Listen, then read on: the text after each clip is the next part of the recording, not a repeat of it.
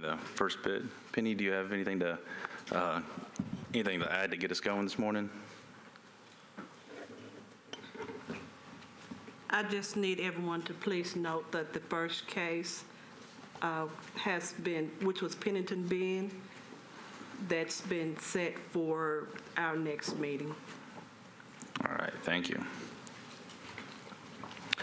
All right, so we'll move on to case number 2017-0015. It's the Staybridge Hotel. If the applicants would please come to the table. Notice of appeal. Do we have that written out?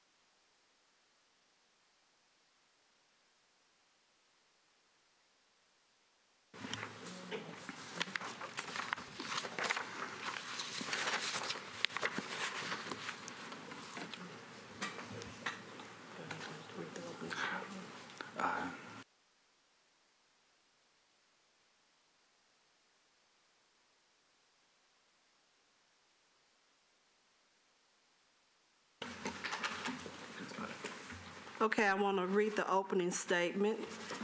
If you're not satisfied with a decision made by the Stormwater Management Committee, you may appeal the decision by filing for a writ of certiorari with the Davidson County Chancery or Circuit Court.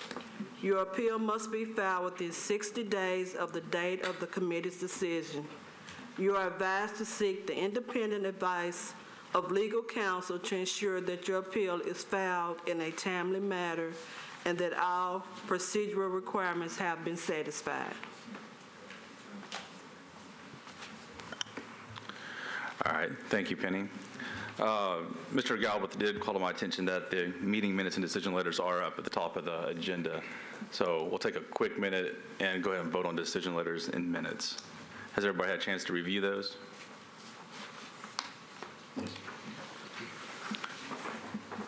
Do we have a motion to approve those? I motion to approve them as amended in the staff report. Thank you. Second. All right. We have a motion and a second. So, all in favor? Aye.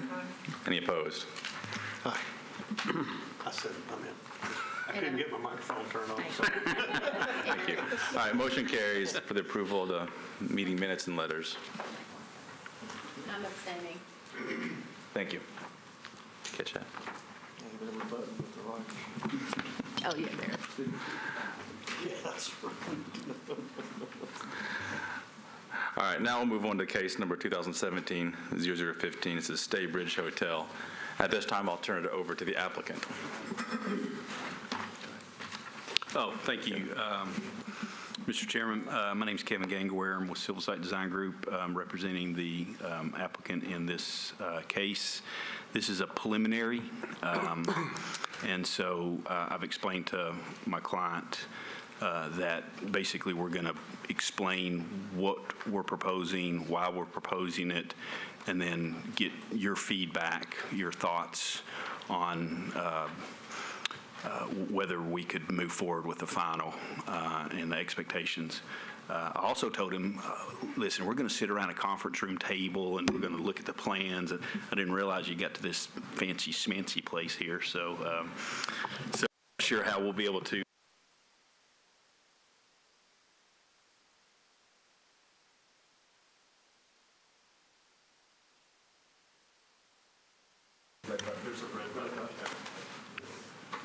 Yeah, Kevin, it's under your paper there.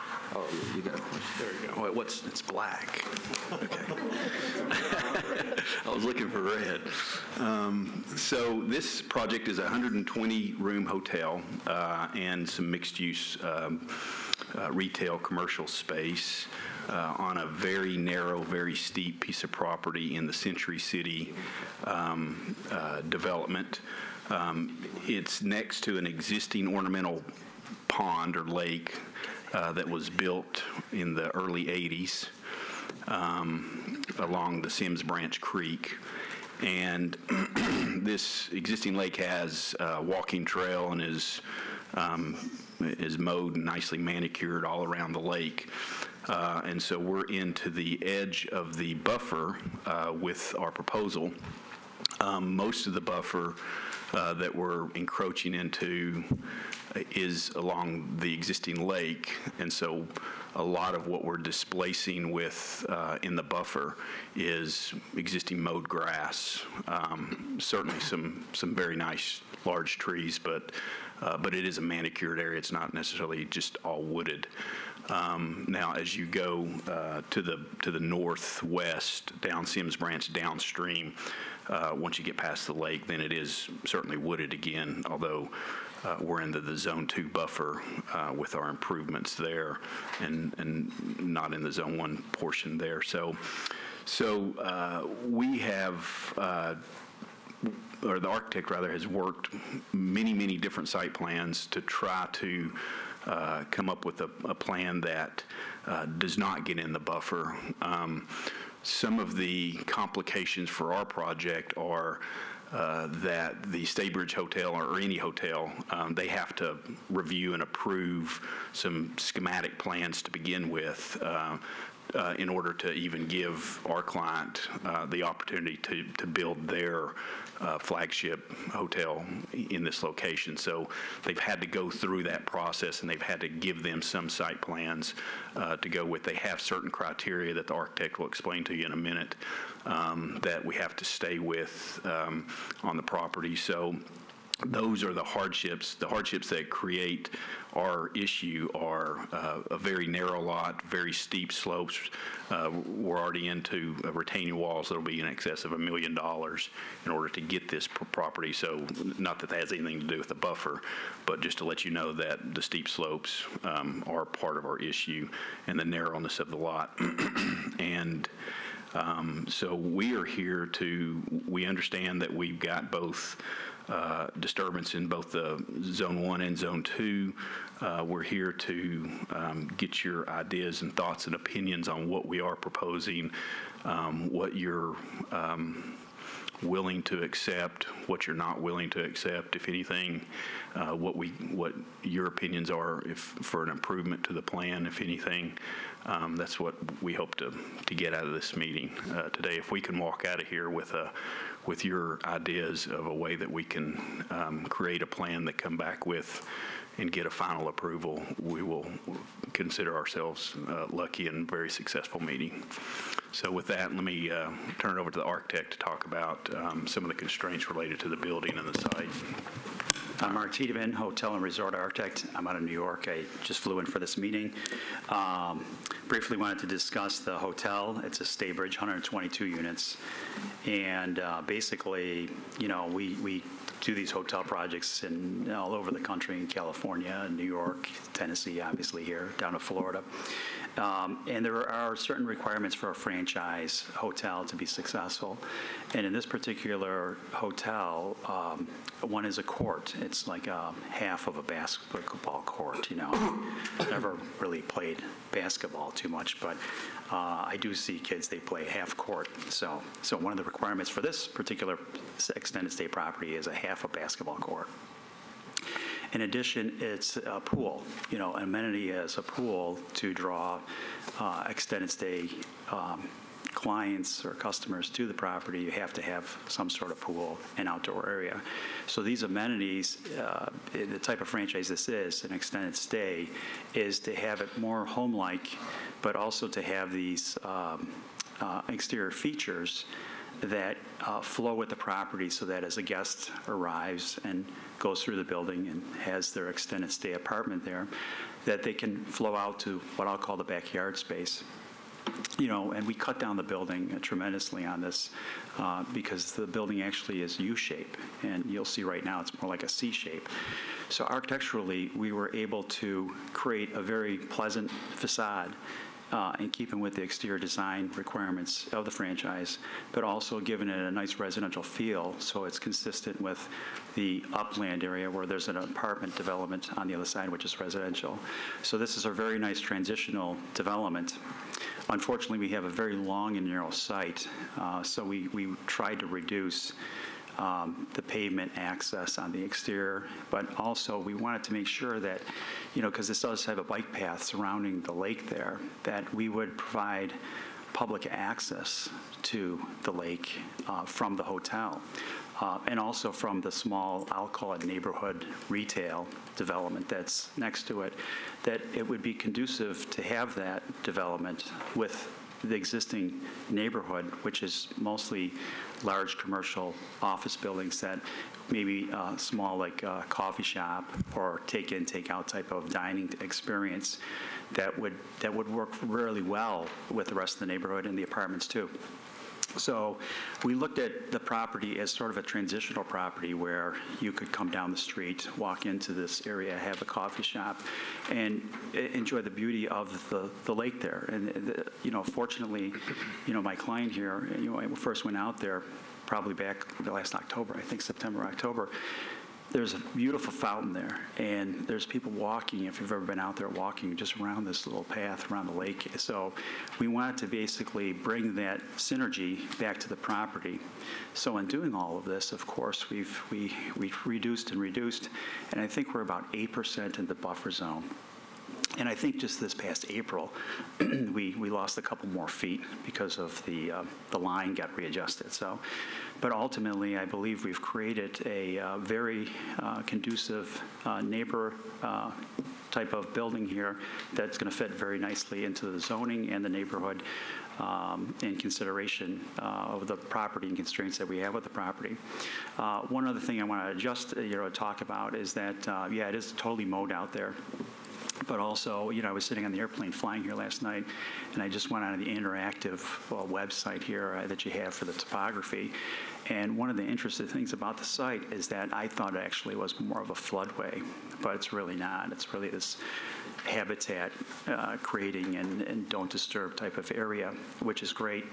But in this particular instance, it's disturbed, and on top of that, the topography for the floodway, it's really, the elevations really rise up because we have almost a cliff behind us for this building. So it tucks in there very nicely.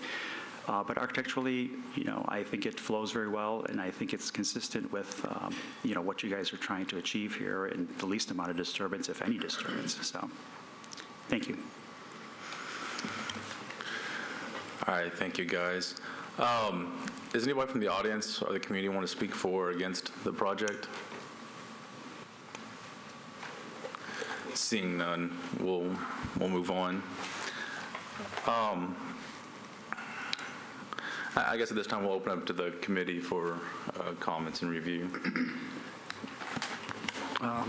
What's been our normal stance on BMPs within the buffers? Do we have consistency on that? Or? Maybe not consistency, but we tend to keep them out of Zone 1, somewhat allow them in Zone 2. Prefer them not to be in the buffers at all for the regs, but try to preserve that Zone 1 at all cost. I mean, that's one of the things I noticed. I mean, some of these BMPs are into Zone 1. I guess my initial thoughts would be that there looks like there's some flexibility here, but to try to stay outside of the Zone 1. That's probably a consensus that we would normally, I think, probably, that's the first thing I would notice. I know I'm very familiar with Century City. I did the original layouts in Century City back in the 1970s. So anyway, and there's some unusual parcels down there. And this is one of the ones that's very steep and challenging. And when this development is completed, I assume they're going to try to keep or maintain a nature trail around the existing lake. Yes. And so it's going to get very narrow. And so that's just one of the things that I noticed. But initially, I'd say, I would encourage the applicant to try to stay out of the Zone 1 buffer. Could we bring together, Roy, or just the BMP part? Well, I mean, a lot of the Zone 1 disturbance, other than the BMP that you're speaking of, is slopes, changing the grades, basically. Yeah. Slopes and retaining walls, so kind of adjusting the grades in the Zone 1. Would that be okay? They're just, I guess what I'm throwing out are just initial thoughts based upon the history of this committee. And I'm probably one of the easier ones to work with when you're dealing with encroachments within the buffer, but I'm just trying to provide you with a little bit of advice of what I think you would run across. Yes, sir. And so I think that pretty much any encroachment or any grading into the Zone 1 buffer is probably going to be a little bit of an issue.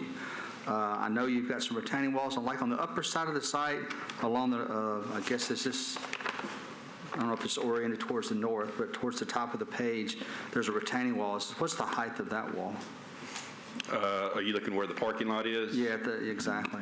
I mean, It's probably about 8 feet. So, and I know you do have some fairly wide grass medians. I mean, there may be a little bit of flexibility to try to push things away a little bit. Gotcha. But that's just an initial thing that I noted. I'd like to hear from everybody else. Yeah, I'll go next. And Kevin, you sat on this committee, so you kind of know where I come from, but I'm going to have a hard time justifying the density.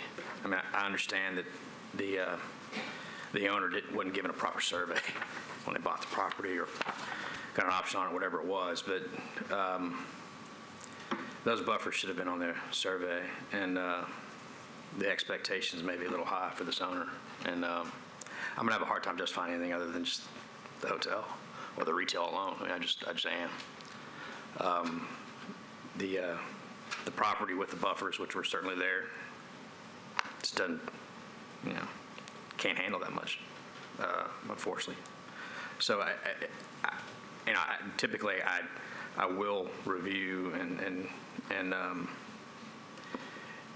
consider certainly encroachment into Zone 2s under conditions like this for certain parking stuff like that, but the Zone 1 encroachments here, I just can't see myself justifying.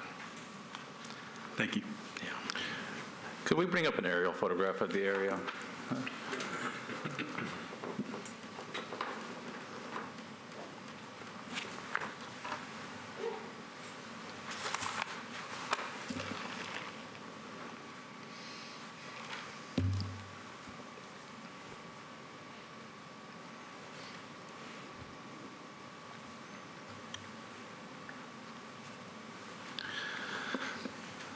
So Roy, when this was designed, is there any water, or what's the water quality aspects of that lake? What kind of water quality features does that lake provide? I did the master planning. I didn't get involved as much in the individual design. Gotcha. And so I don't even recall. I think that was mainly meant to be just a water feature. I mean, back in the late 70s and early 90s, we didn't really get into water quality that much. It was all detention. That's really what all that was.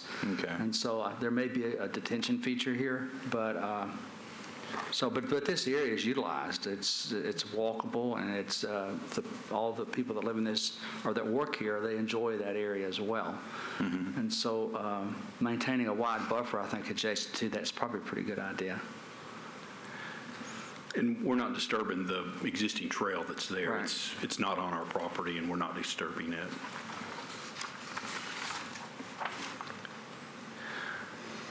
I guess I'm not big on getting into the Zone 1 buffer either, but I do see some leniency, from my opinion, on this because that's already disturbed.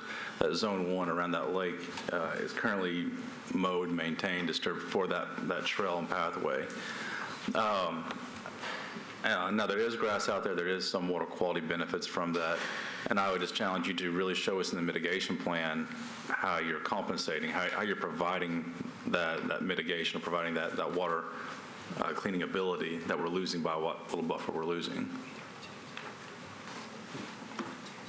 That makes sense? Makes sense to me. It's sort of always been my stance. I mean, But my comments were really based upon the history of this body and what we've normally done. And so I'm just trying to provide the applicant that knowledge that generally we discourage encroachments into that Zone 1 buffer, generally. And so if there's a way that they can revise their plan and minimize that and still maintain water quality in some other method, then that's something I think that they would possibly have some success with, in my opinion. I definitely echo that. Any way we can lessen the encroachment in Zone 1, the better. So I'll throw that in there. So I might just leave it at that.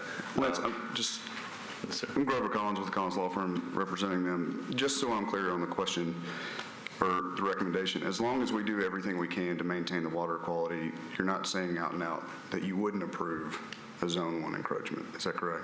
You're going to find many different opinions on that. So to me, this is a water quality board, in my opinion. That's just my opinion. And so the buffers are sort of established to provide water quality. If you could provide water quality in some other method, then I'm probably one that would be more lenient on a buffer encroachment, but there would be others that would not.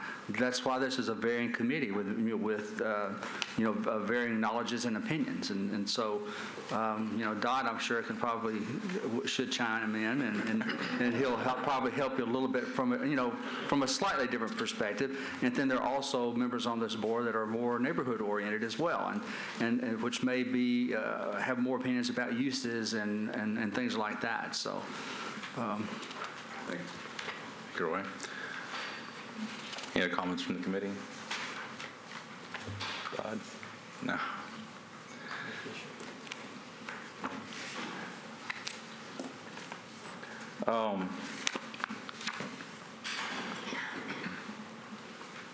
Mr. Chairman. Yes, Michael. Just one note of clarification because I didn't see it on the notes.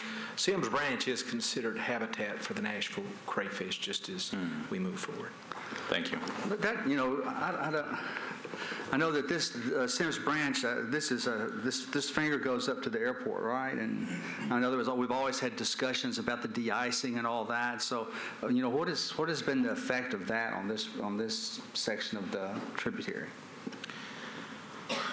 I do know that in us working with the airport, they have undertaken several measures to try to accommodate the de-icing.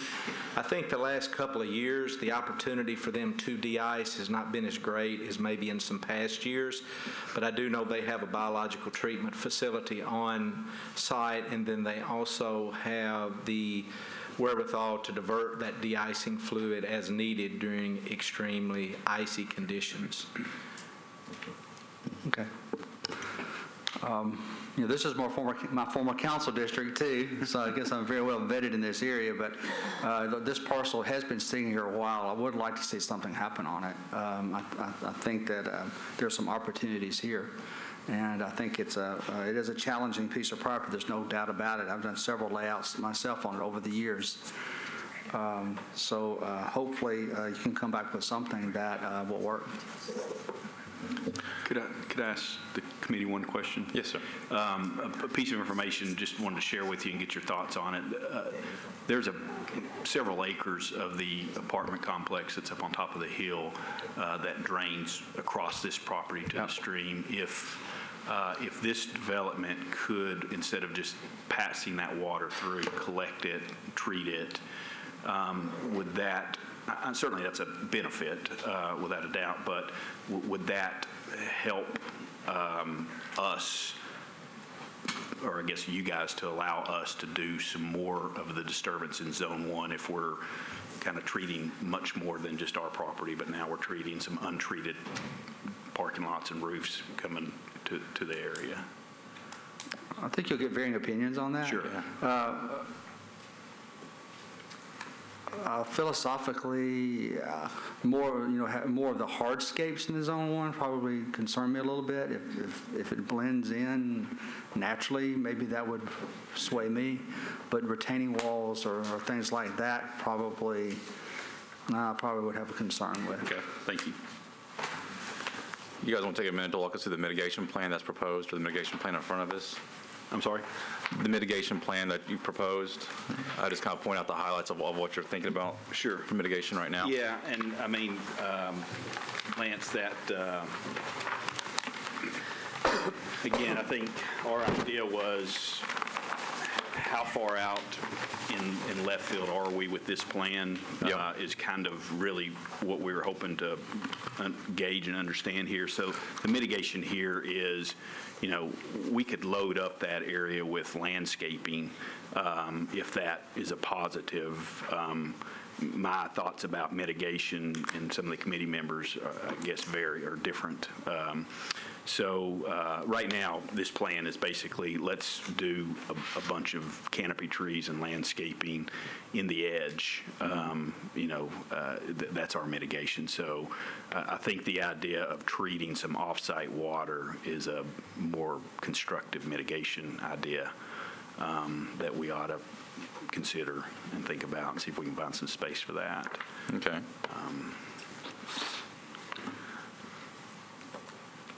So yeah, I wouldn't put. It's not a bad idea. Right. I wouldn't put too much reliance on our mitigation plan. It was an attempt to show that we're interested in mitigating, but don't have a lot of really good options other than this off-site portion. Gotcha. You know, for instance, Kevin, on this, behind the hotel building where you have detention water quality and it says retaining wall. Yes, sir. And it's sort of next to that trail. Do you have any idea what the height of that wall would be? Yeah, I can tell you real quick. I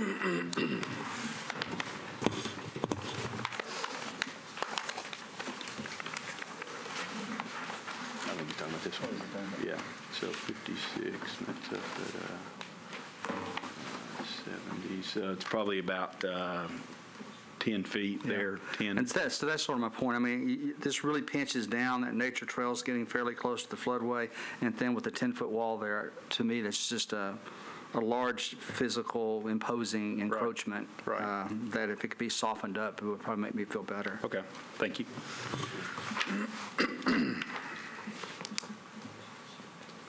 Yeah, I think we could actually probably run some landscaping, maybe step it back. I'm just, I just say 2 right feet, now, 2 it's feet. just too. Yeah, instead of a wall. There's a visual buffer or a barrier there that to me sort of takes away from what the concept of a buffer would be. Right. I feel like I'm taking up too much. Someone else probably needs to chime in, so. I got you.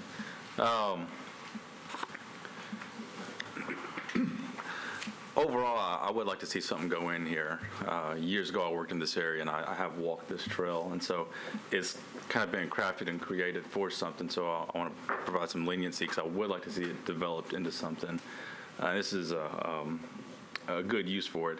It does seem a little ambitious, especially with the retail on the side. To me, it does seem a little ambitious to cram all this in. But I would be open to Zone 2 buffer disturbances and just mitigate as much as possible that Zone 1 buffer disturbance.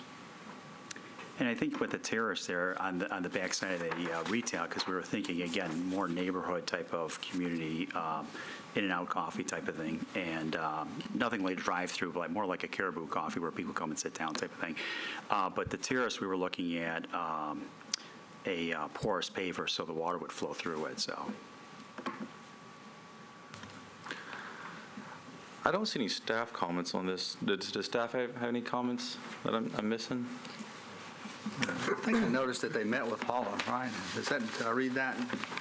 That you have met with staff? We did. We had a pre. Excuse me. Our typical comments are that we usually don't support any Zone 1 buffer disturbance. And as for clarification, we allow grading in the Zone 2, but no stormwater management features, the BMPs, on staff level. So no grading in the Zone 1. You were allowing grading in the Zone 2, but no water quality features. That's usually the stance. That's the way the regs are written. All right, thank you. Dodd? Nah, go ahead, chime in. Well, when you come for preliminary input, you deserve input. So I need to give this a lot more thought myself, but my primary concern, and I'm not sure it's one that can be overcome by the stormwater regulations. It's just a professional observation, is that we're going to be losing lots of spongy cover on the site. So I do think Mr. Gangaware is thinking appropriately, although I don't know if there's anything that we could do legally to require him to proceed with treating off-site drainage and not just letting it pass through. I think that's very wise and very appropriate and a very civically minded perspective. But like Mr. Slade, I am concerned about the density of the site. There's really nothing you can do to replicate the water absorption, and by virtue of that water absorption, the water quality treatment of that existing undeveloped landscape, at least the portions that are covered in trees. The mowed areas don't provide a lot of benefit. So to water quality. So from that perspective, I wish the development could be shrunk significantly, but I realize you've got an economic model that you're trying to achieve. I very much appreciate the company sending someone down here from New York to speak to us, to take the time to give us the proper insight. And I'm not sure there's much else I can say without seeing what comes next. So Thank you. I will say that, unfortunately, we're normally able to give you a little more confident, position preliminarily about a project, and this one has got lots of complexity. So if I were you, I would expect to come back here and, as Mr. Dale appropriately said, to hear a lot of varied opinion.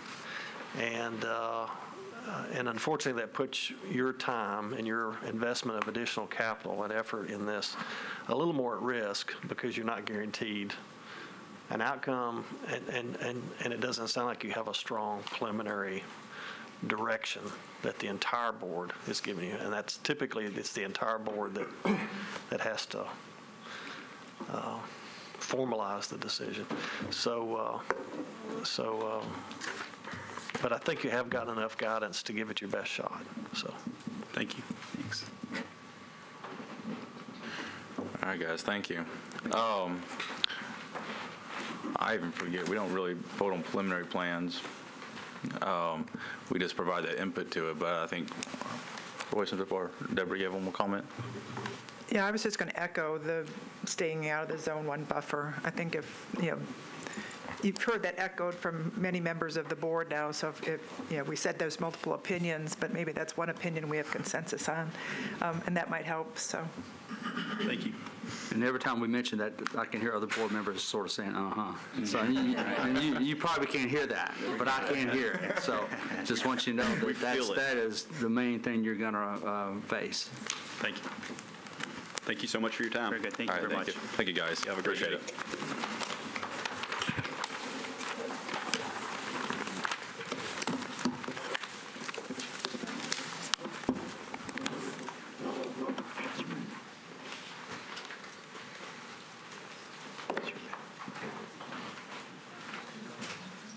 While we're transitioning, just to remind everyone, if you haven't signed in, please do, so we have record of your attendance.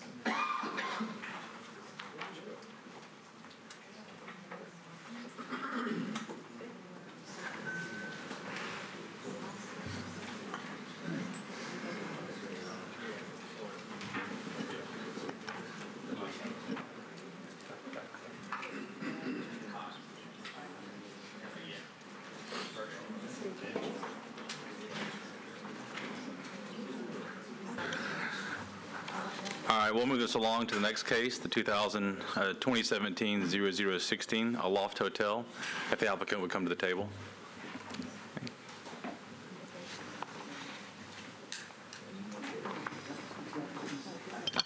Hey, Lance. Yes. Oh, no. can have the staff give comments, since we don't have the comments, perhaps give us some comments and guidance on what they thought process was. Earlier on. Agreed. Thank you. Agreed. Yeah, I was a little transitional, not quite as it was. Used to it, I think you got thrown off by all. I think, yes. We just expect it. We'll call for it. I think it's a good idea.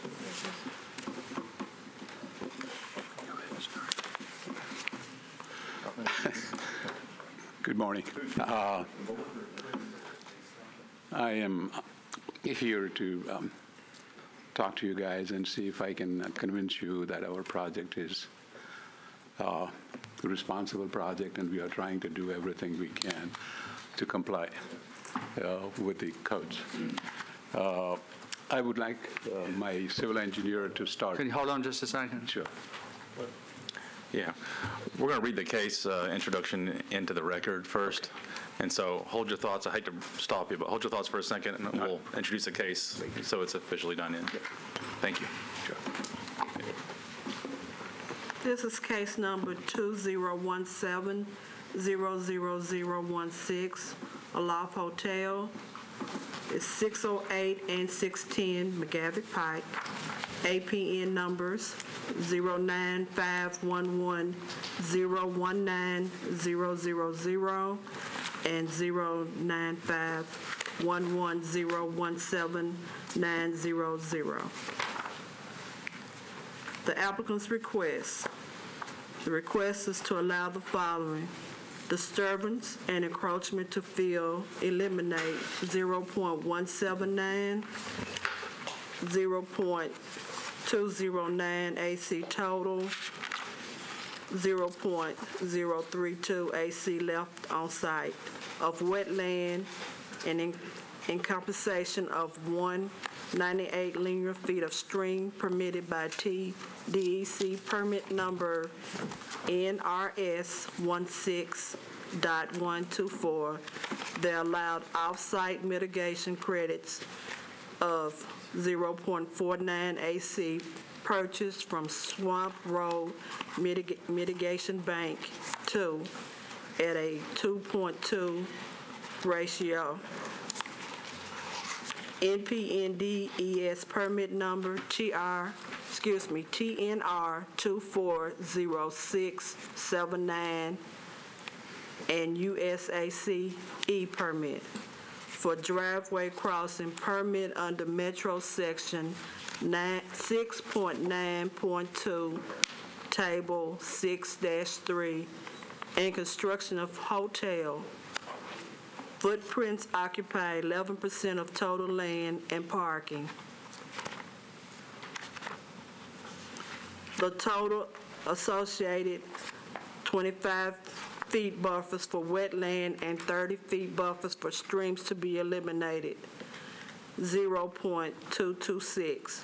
Note, 168 linear feet includes reinstallation of existing 60-inch linear feet, 15-inch RCP pipe under permitted by Metro, however was permitted by TNEC permit number NRS 13.227 and NRS 13.227A.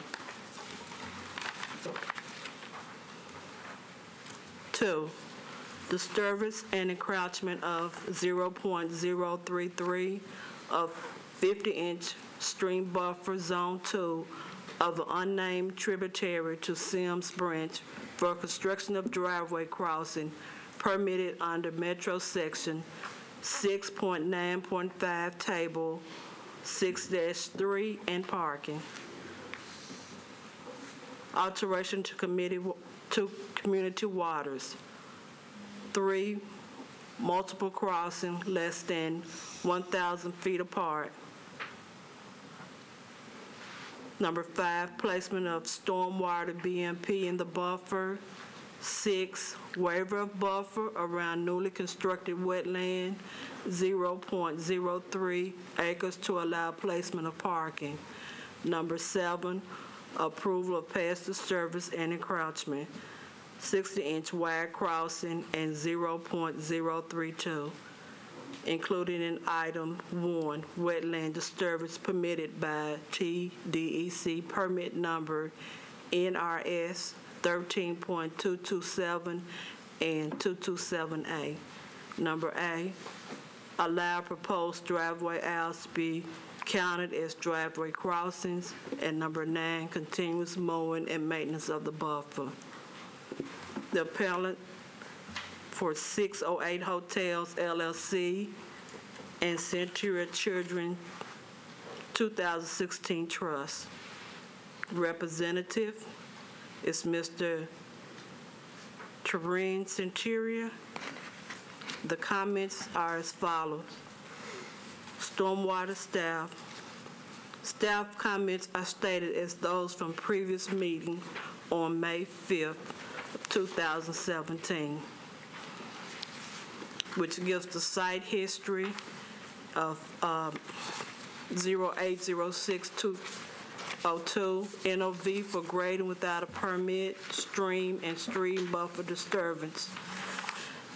In 0821 of 02, NOV for inadequate EPSC resulting in segment discharge. 0823 of 02, TDEC issues NOV for damaging, grading, and filling of this unnamed tributary to Sims Branch. 1120 of 03, variance request to relocate and culvert stream was denied. Applicant instructed to restore disturbance buffer.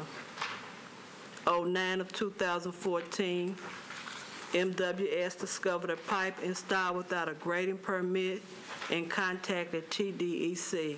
The work was approved under TDEC permit number NRS 13.227, but was not in compliance with the condition. MWS opted for TDC to pursue enforcement given their permit issued for the activity. Number 2, the site plan for record involves significant stream buffer and aquatic resource disturbance that will have ongoing impacts to future stormwater and groundwater discharge from the site, with limited mitigation being proposed. As such, staff cannot support the plan as submitted.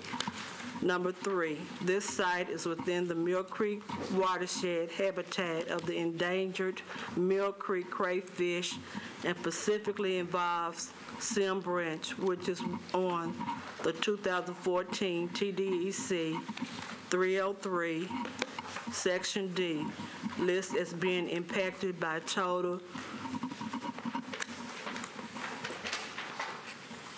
low dissolved oxygen, habitat, and E. coli. Codes, no comment provided. Planning, they deferred. Site is zone CL, deferred to stormwater for review. Greenway, deferred to stormwater. Staff comments. All right, thank you, Penny. Now this time we'll turn over to the applicant. Mr. Chairman. Yes, sir. Got a point of order. How similar or dissimilar is this proposal to the one that we've already heard? That's a good question. I'll go to the applicant real quick. We heard this last month. What has changed since then? Significantly different. I'll address that in the first 3 or 4 minutes of my opening statement. Okay. I'd like to hear from our council as to why we're rehearing something that I thought we voted down. I thought we voted down, yeah. Good point. So for rehearings, the provisions of the standing rules of procedure of the committee. Says no rehearing of the decision of the committee shall be had except 1, on motion to reconsider that vote by a member of the majority of the committee on the preceding vote, or 2, on a written request by the appellant for a hearing. If the motion or written request to reconsider receives 3 affirmative votes, the committee shall hold a rehearing subject to such conditions as the committee may by resolution in each case stipulate. New request other than by a committee member to grant a rehearing will be entertained, I think it should say will not be entertained, unless new evidence is submitted which could not reasonably be presented at the previous hearing. If the request for a rehearing is granted, the case shall be put on the calendar for rehearing. In all cases, the request for a rehearing shall be in writing, reciting the reasons for the request, and shall be duly verified and accompanied by the necessary data and diagrams. The person requesting the rehearing shall be notified to appear before the committee on a date to be set by the committee. Such notification shall be by the secretary. So are they back to request a rehearing? I'm not sure that they are. I think that was maybe what Mr. Galbraith was getting at, but if the plan is substantially different than the previously submitted one, would that be considered a new request, basically? Yes, ma'am. I think the difference is that I don't think this came back as a rehearing, but a new hearing because, as the applicant states, they feel it's substantially different.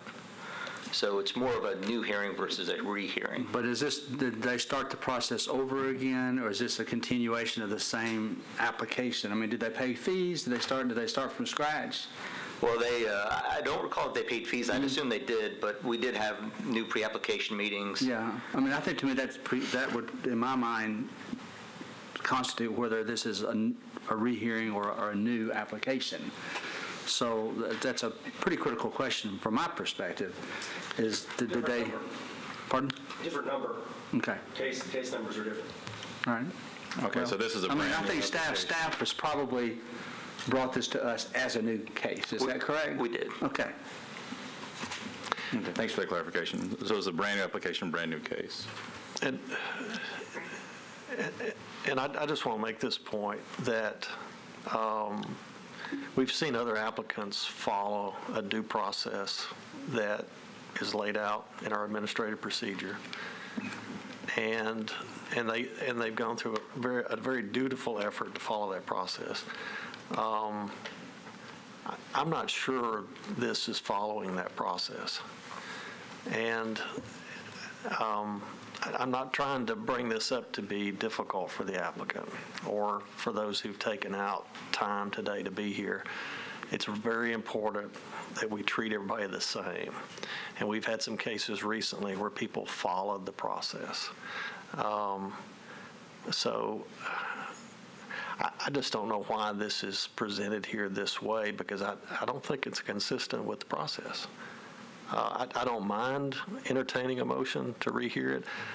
I think it ought to be properly public noticed.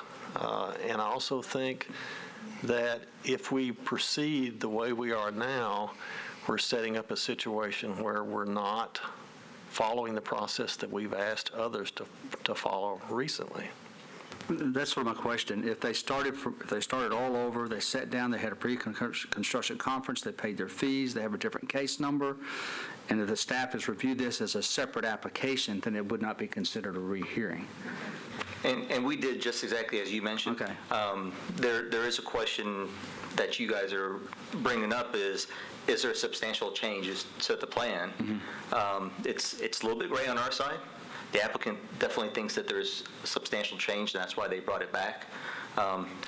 We share the same sentiments. We were a little hesitant, but we went through the same process as if it was a brand new And I think we would ultimately have to leave that decision to you. We're not here to make that choice. So if an applicant comes back with a plan that you feel like is substantially different and you process it that way, then I think it's inherent upon us to accept your decision and review it accordingly.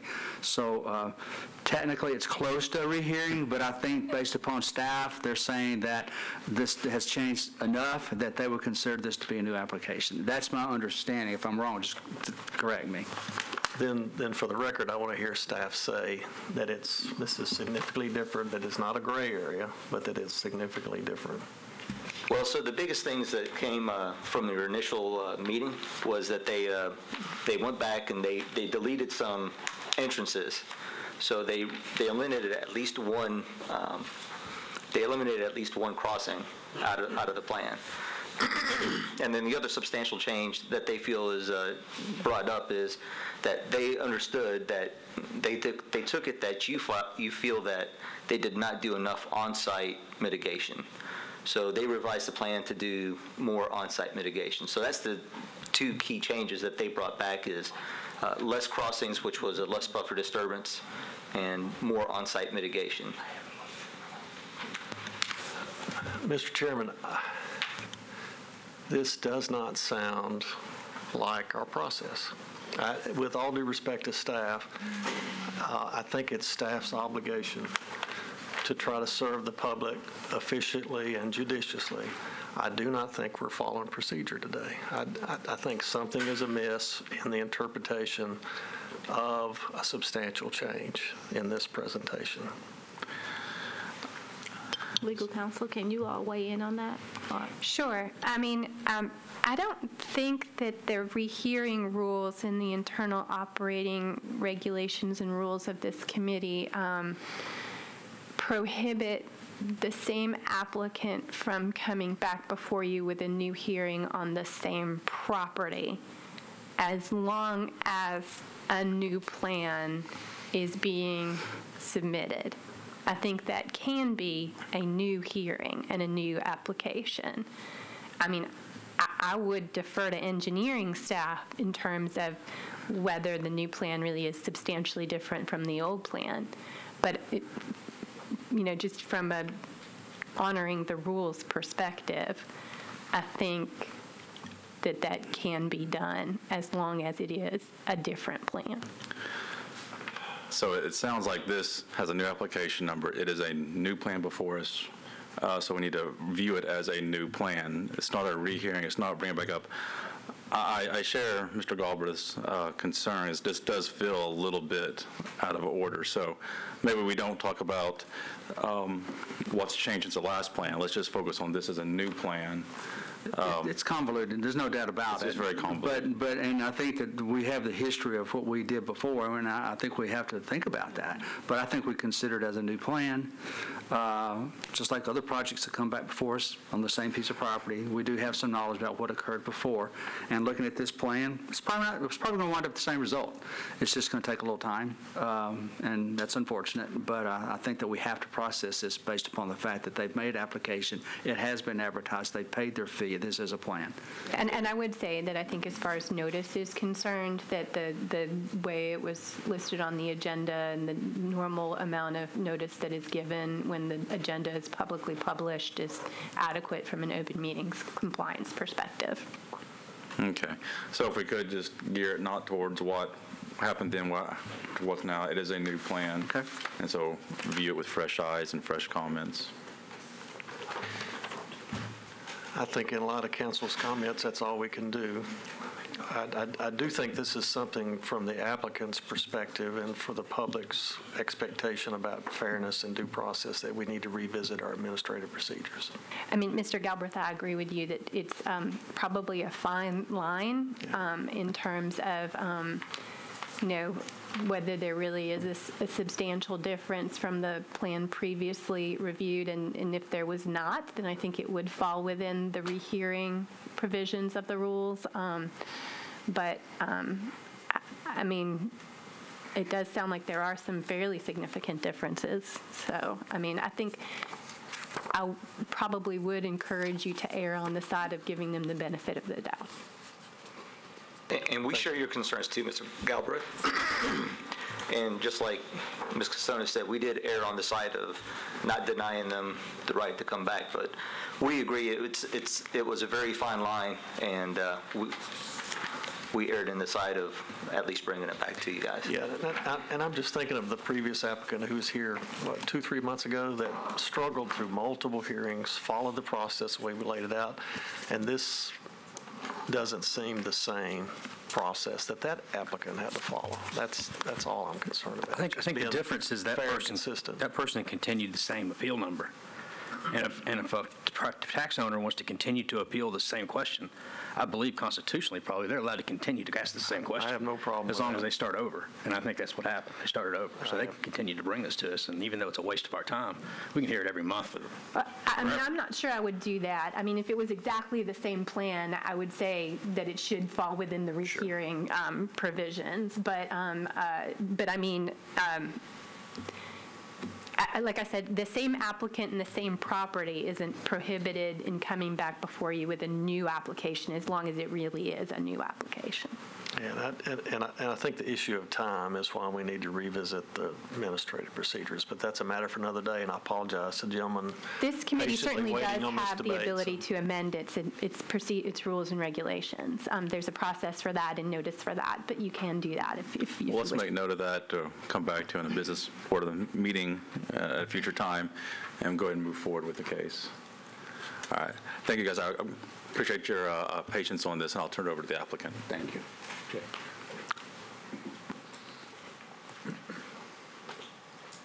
So as you know, Mr. Teron Surtee is the applicant.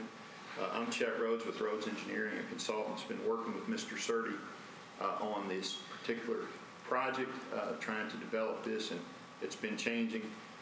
First of all, I do want to say I see significant changes from this plan and the one presented last month, just in what the staff said, and I don't think there's any part of the process that we didn't follow. Paula Key makes sure of that when you submit for this committee. You know, you have to go through the right steps. So I don't think he skipped any steps, and I hope y'all can clear your mind in the previous debate and give us a fair hearing, because I heard several negative comments toward the plan already before we've begun, which causes me concern. So I just want to say that for the record, that, you know, everybody ready to go, and we are clear. And what I'm here to do is just real briefly in 3 to 4 minutes give you history that you didn't hear prior, and then the new plan is coming from the other consultants. But I wanted to take you back to the history of this particular hotel project. There were many layouts made. This thing started in January of 2016 when I first began working with Mr. Surtee. The first thing we did was went to Metro, and first fellow we dealt with was Steve Mishu. Back in February the 3rd of 16, Mishu gave us some good advice on how to start this project, because there was a stream and there were buffers and there were wetlands, all of which he mentioned in the email to us. And he helped us with, if you remember, Clive was there as well. They did a study to see how big the basin was. There was a big question about if there's more than a square mile of a stream above a particular area, it needs to be studied. And they helped us determine that there was less than a square mile actually coming to that area. Therefore, the study no stream study was required. But the 50-foot buffer from the top of the bank and the wetland buffers identified by TDEC are specific guidance that Mr. Mishu initially gave us. That was the first contact we had on this project with Metro, and we did follow their advice. We got with TDEC. The other thing that I quickly saw as I began working with Mr. Surtee is a big TVA easement, 150 foot through the side of the property, and we immediately began working with TVA as well to secure their approvals on what we were doing in our plans. Through the course of that, many layouts, the footprint got smaller and smaller and smaller, less and less impact, to address the various and several comments that we received. So then we began to deal with Megan Plock in the spring of 2016. She's with TDEC Water Resources. And as far as the quality of the wetland there, Mr. Surtee hired Rambo Environ, a consulting firm in Brentwood, Tennessee, to do a wetland delineation and a water quality study and a characteristic study of the wetlands. What type of wetlands, what value and resource, and this was at the direction of TDEC. You know, we're basically following what they told us to do, and a copy of that report is available to you all to look at, but that was necessary to pursue the TDEC permit on the wetland mitigation. Basically, from that point, we did receive TVA approval for be able to do some grading in their easement in the summer of 16. And the fall of 16 was a public hearing regarding our mitigation plan to deal with the wetland and the stream on site. Want to tell you, the findings of the initial Rambo report was that there was a high-quality wetland at the west end of that particular wetland that comes out of the little hillside there to the west. And there was some other lower-quality wetlands between there and the stream. And so we focused on what TDEC was telling us to do, and that was provide an on-site mitigation plan to deal with the wetland loss, which was small amount, but 0.209 acres of wetlands being impacted, and but still, you know, it was a quality wetland, or what they ended up determining, and TDEC agreed that it was a moderate value resource, which was worth, in their opinion, saving with the mitigation plan. So that's what we pursued. We submitted the mitigation plan. After many revisions to that, we were on the verge of getting it approved. TDEC came back to Mr. Surdy and I and said, look, you've done everything we've asked you to do, but we don't think you should mitigate this on site. After all that work and effort, I was like, what?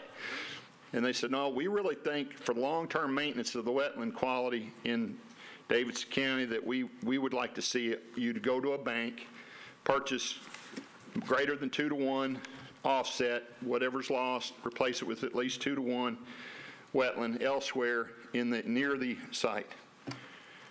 So we did that. We then came back with a mitigation plan that involved completely off-site wetland, none on-site, per the direction of TDEC. And that's what we went out to a public hearing with in October of 2016. At that meeting, well, we did have an open meeting request, the 30-day process. The Mill Creek Watershed Association called for a meeting in that hearing time. Mr. Surdy and I went and met with them, listened to their concerns, and we explained to them the several things that we'd done to that point to address the wetland issues on site. And I thought we had a very productive meeting with them. I see a couple of folks from that meeting here today, and we, I think, tried to work with that.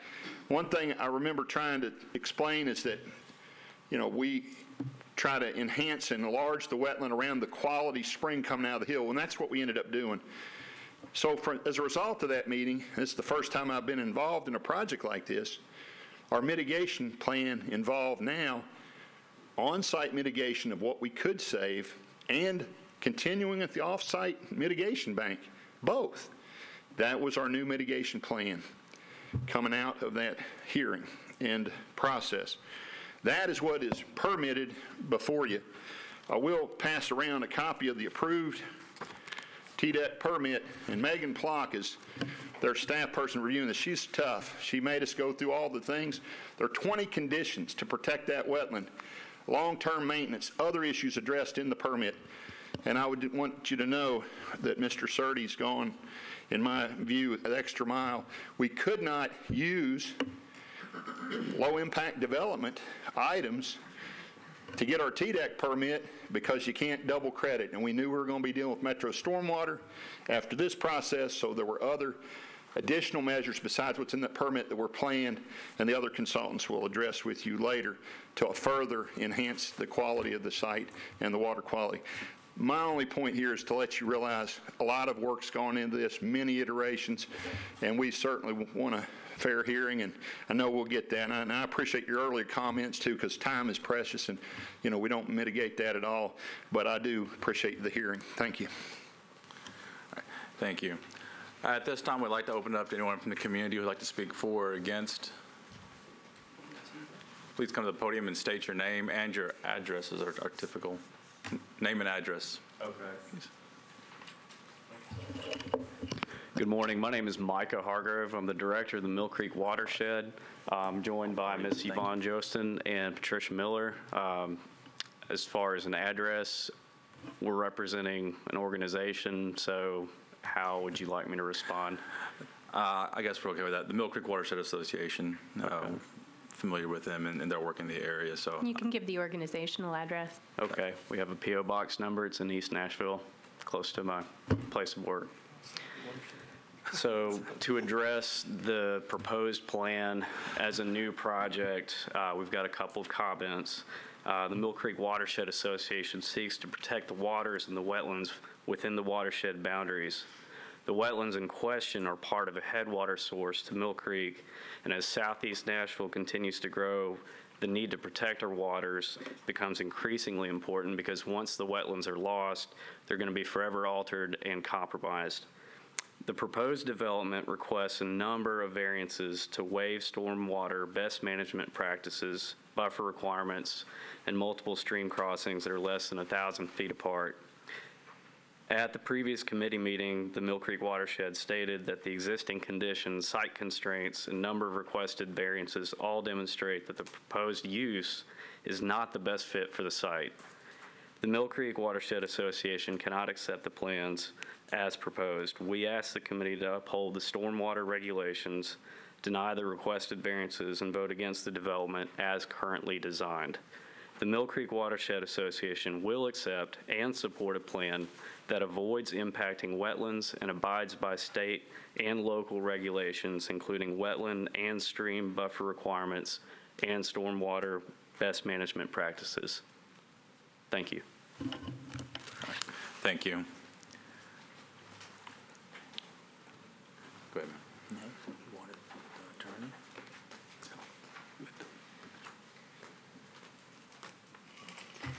Good morning. My name is Lori Eldridge. I have a property directly across the street from this development, 2501 Lakeland Drive.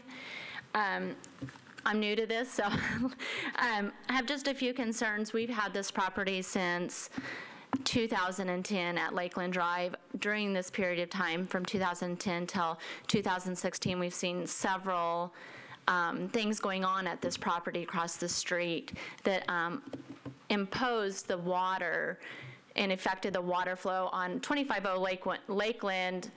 The water comes down McGavock Pike on our side as well as under McGavock Pike. So it runs on two waterways across, on our property. I don't know how to show that to you right now, but so on 2501 Lakeland, the creek comes through our property one direction, and then it also comes down the side of our property. With this proposed development across the street, one of our concerns, we've been asking just for information on how are they going to protect the wetlands, but not only that, how is stormwater going to flow from here? Our concern is what are they doing to prevent more runoff that's going to be coming in and encroaching onto our property now, as well as the wildlife that comes through that property now. So I think that's our biggest concern, and we haven't really had those answers. Mr. Surtees has reached out to us, but they have not been willing to provide us with any answers to any questions we've had, except for one drawing that did come from Councilmember Jeff Syracuse. Okay, thank you. I appreciate that. And so we'll hold those comments for just a minute, and we'll let them address them. Anyone else from the community want to speak on this? Seeing none, we'll close the community portion of the meeting, and I'll turn it back to the. Thank you, Steve. I'll turn it back to the applicant if there's any finishing remarks you want to make, and also if you could try to address her concerns, and this would be a good time to do so. Well, I want Mr. George Dean to say something, but I'm a little bit surprised about the last comment. They said they reached out to me to discuss any kind of concern. This is the first time I'm hearing, by the way. Nobody has reached out to me directly or indirectly, so I'm a little bit surprised by the comment. But I do not know where the location of her residence is, but I don't think the water is flowing northway, it's flowing southway, and I don't think Lakeland even get affected with this water. So, I just wanted to clarify that one. And I'm willing to talk to anybody after this meeting, before, and anytime if they want to sit down and talk to me, I'm glad to do that. I will offer the same thing to the Mill Creek Watershed Association also, and I'll tell you in a later part what has happened there. But I want Mr. Dean to address this committee. Well, let me say, it may be better, I think it's more important to we had a historical overview, and then we went to the public section.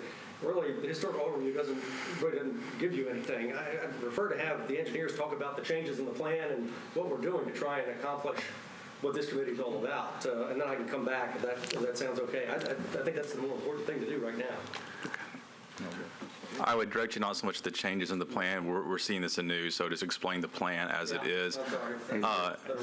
Yes, sir. And as you're explaining the plan, the drainage, how it does come through the site, and we can probably pick up the concern from the community at that point too. You want to say? Identify yourself, please.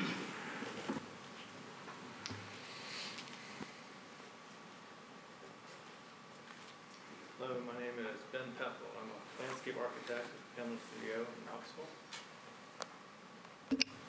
All right. Excuse me. My name is Ben Peffel. I'm a landscape architect with the Penland Studio in Knoxville. Do we have access to sheet C300 for the screen?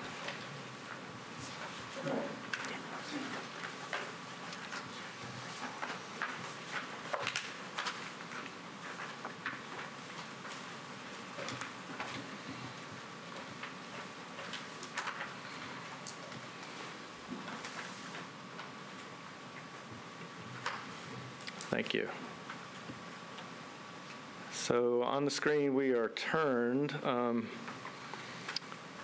but for the north is towards the bottom of the screen. Plan north is towards the right side of the screen.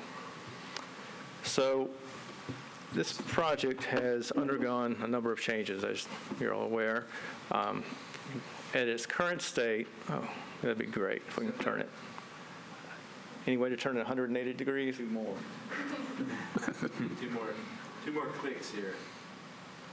How about that? Outstanding, thank you. So the footprint of the building's been reduced in size. It's approximately 13,000 square feet. It takes up a portion of the property. However, on 75% of the parking lot around the building, permeable pavers are proposed. It's very similar actually to the parking lot outside this facility.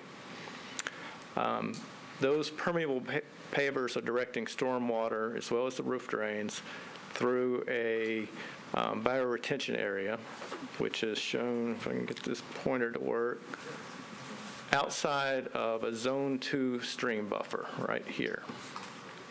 So that water is filtered as it goes through the permeable pavers and secondarily filtered within the bioretention area.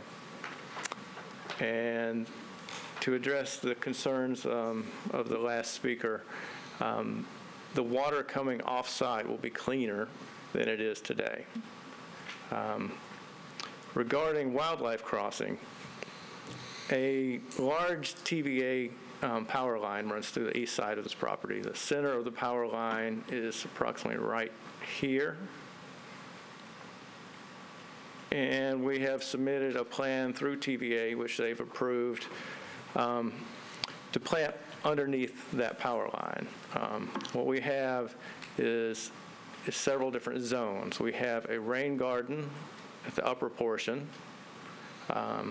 We have a steep slope, which is fully vegetated, and we have a secondary rain garden, all within the power line easement. We have small trees on the perimeter, as well as evergreen shrubs. Part of the requirements for TVA are access to that power line in the event of a major emergency. So we've accommodated that with a zone where vehicles could be taken through the parking lot or through this area here. So basically we've spaced trees, the small trees, where the vehicles can get through if needed. We have more or less typical landscaping around this perimeter here. Lots of evergreen trees to screen from residential areas, although we are dealing with the hillside. We have a reconstructed wetland in this area. And we have a very large area along this stream. And I'd like to talk about that a bit. We have no construction whatsoever within the Zone 1 buffer. We have minimal disturbance within the Zone 2 buffer. We'll look at the mitigation plan in just a moment, but the basic idea is, unlike the previous project we discussed, our Zone 1 is fully vegetated, no lawns. And our Zone 2 buffer is predominantly vegetated without lawns. This is a natural approach to landscaping. It's what we would like to do is go in on-site, remove the invasive material, and replace it with native material. But all native material and the ground itself will not be disturbed. It will all be protected and completely undamaged by the development. So if we could briefly look at sheet C301, which is our mitigation plan.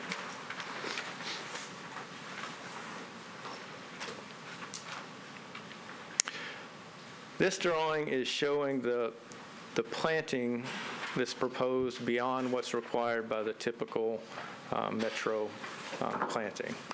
So this wetland that's recreated, even though we've reaccommodated the wetlands off-site with a new wetland, this is a wetland area. We have rain garden, and the entire stream buffer area. So together, our site is more than 70% permeable. It's more than 50% fully vegetated, and we feel the impacts. We feel that the impacts will not be worse for water quality.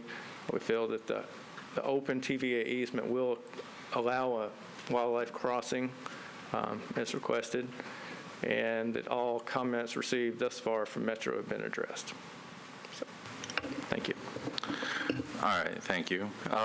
Any more comments from the applicant before we close down discussion? Yes, sir. I'm Paul Williams. I'm a civil engineer from Maryville, Tennessee. We took the project that was presented to you last month. We made several changes to the project to address the concerns that we heard in the meeting. We had an entrance to the property in the northern section. It crossed the stream, impacted the buffer. We removed that entrance. We required 2 entrances by the Metro Fire people, and we relocated an entrance on a neighbor lot to the south. And you can look at the drawing and notice to the south, which is to the left, there is a drive. Again, I'll caution you, this is not so much changes from the previous plan. This is a new plan, so we don't blurry those lines anymore. Okay. There was, like I say, the design that we now have does not have an encroachment on Zone 1 along Mill Creek. We have established rain gardens within the TVA easement with the permission of TVA. And we have the wetlands remediation basically on site with the wetlands that we, not with the wetlands, with the rain gardens that we established. We are still encapsulating a stream through a pipe, but that has been addressed previously. That it has TDEC approval, so I won't belabor that. But we are not, in our opinion, we are not crossing the stream, Mill Creek at all. We're not. We have very limited encroachment. It was less than 1/100 of an acre or something on the Zone 2 of the Mill Creek buffer. So. All right, thank you, guys. I appreciate it. We'll close down to the committee. Mr. Chairman, I think we have two more people who would like to say a few things, so I would like you to give us a little bit more time so we can explain what's going on. Larry is our project manager. He would like to say something, and then I would like to also say something. I just encourage you to keep it moving pretty quick. Thank you. Yeah, I will try to cut through some of the stuff that's already been discussed. I'm Larry Bielski, again with Horizon Hospitality Management, representing the developer. I just want to, I'm going to address a couple of comments that were made regarding 1, 2, and 3 initially. And the first one being the infractions that were made several years ago. Those have been addressed and the fines paid. And we're going to, if approved, we'll resolve the issue of the existing pipe and the encapsulation. One of the number of comments was the site plan of record involves significant stream buffer disturbances. The previous plan did, but this plan, we have taken out the parking lot that where a lot of that disturbance was. We still obviously have the wetlands disturbance and the buffer zone there, but by taking out that disturbance and by taking out the second entrance that we had, we've significantly reduced the buffer disturbances. And we feel like we are progressing forward in a manner to address your concerns. We've got the support needed of federal and state agencies, as we discussed, and the Ramble environmental report. We've got a copy of that, and I believe that's in the application. Yeah. And that. Yes, sir.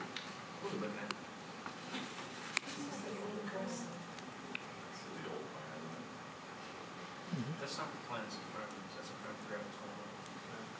They're just showing the second entrance to the hotel. There's 2 hotel buildings on this plan. That's great.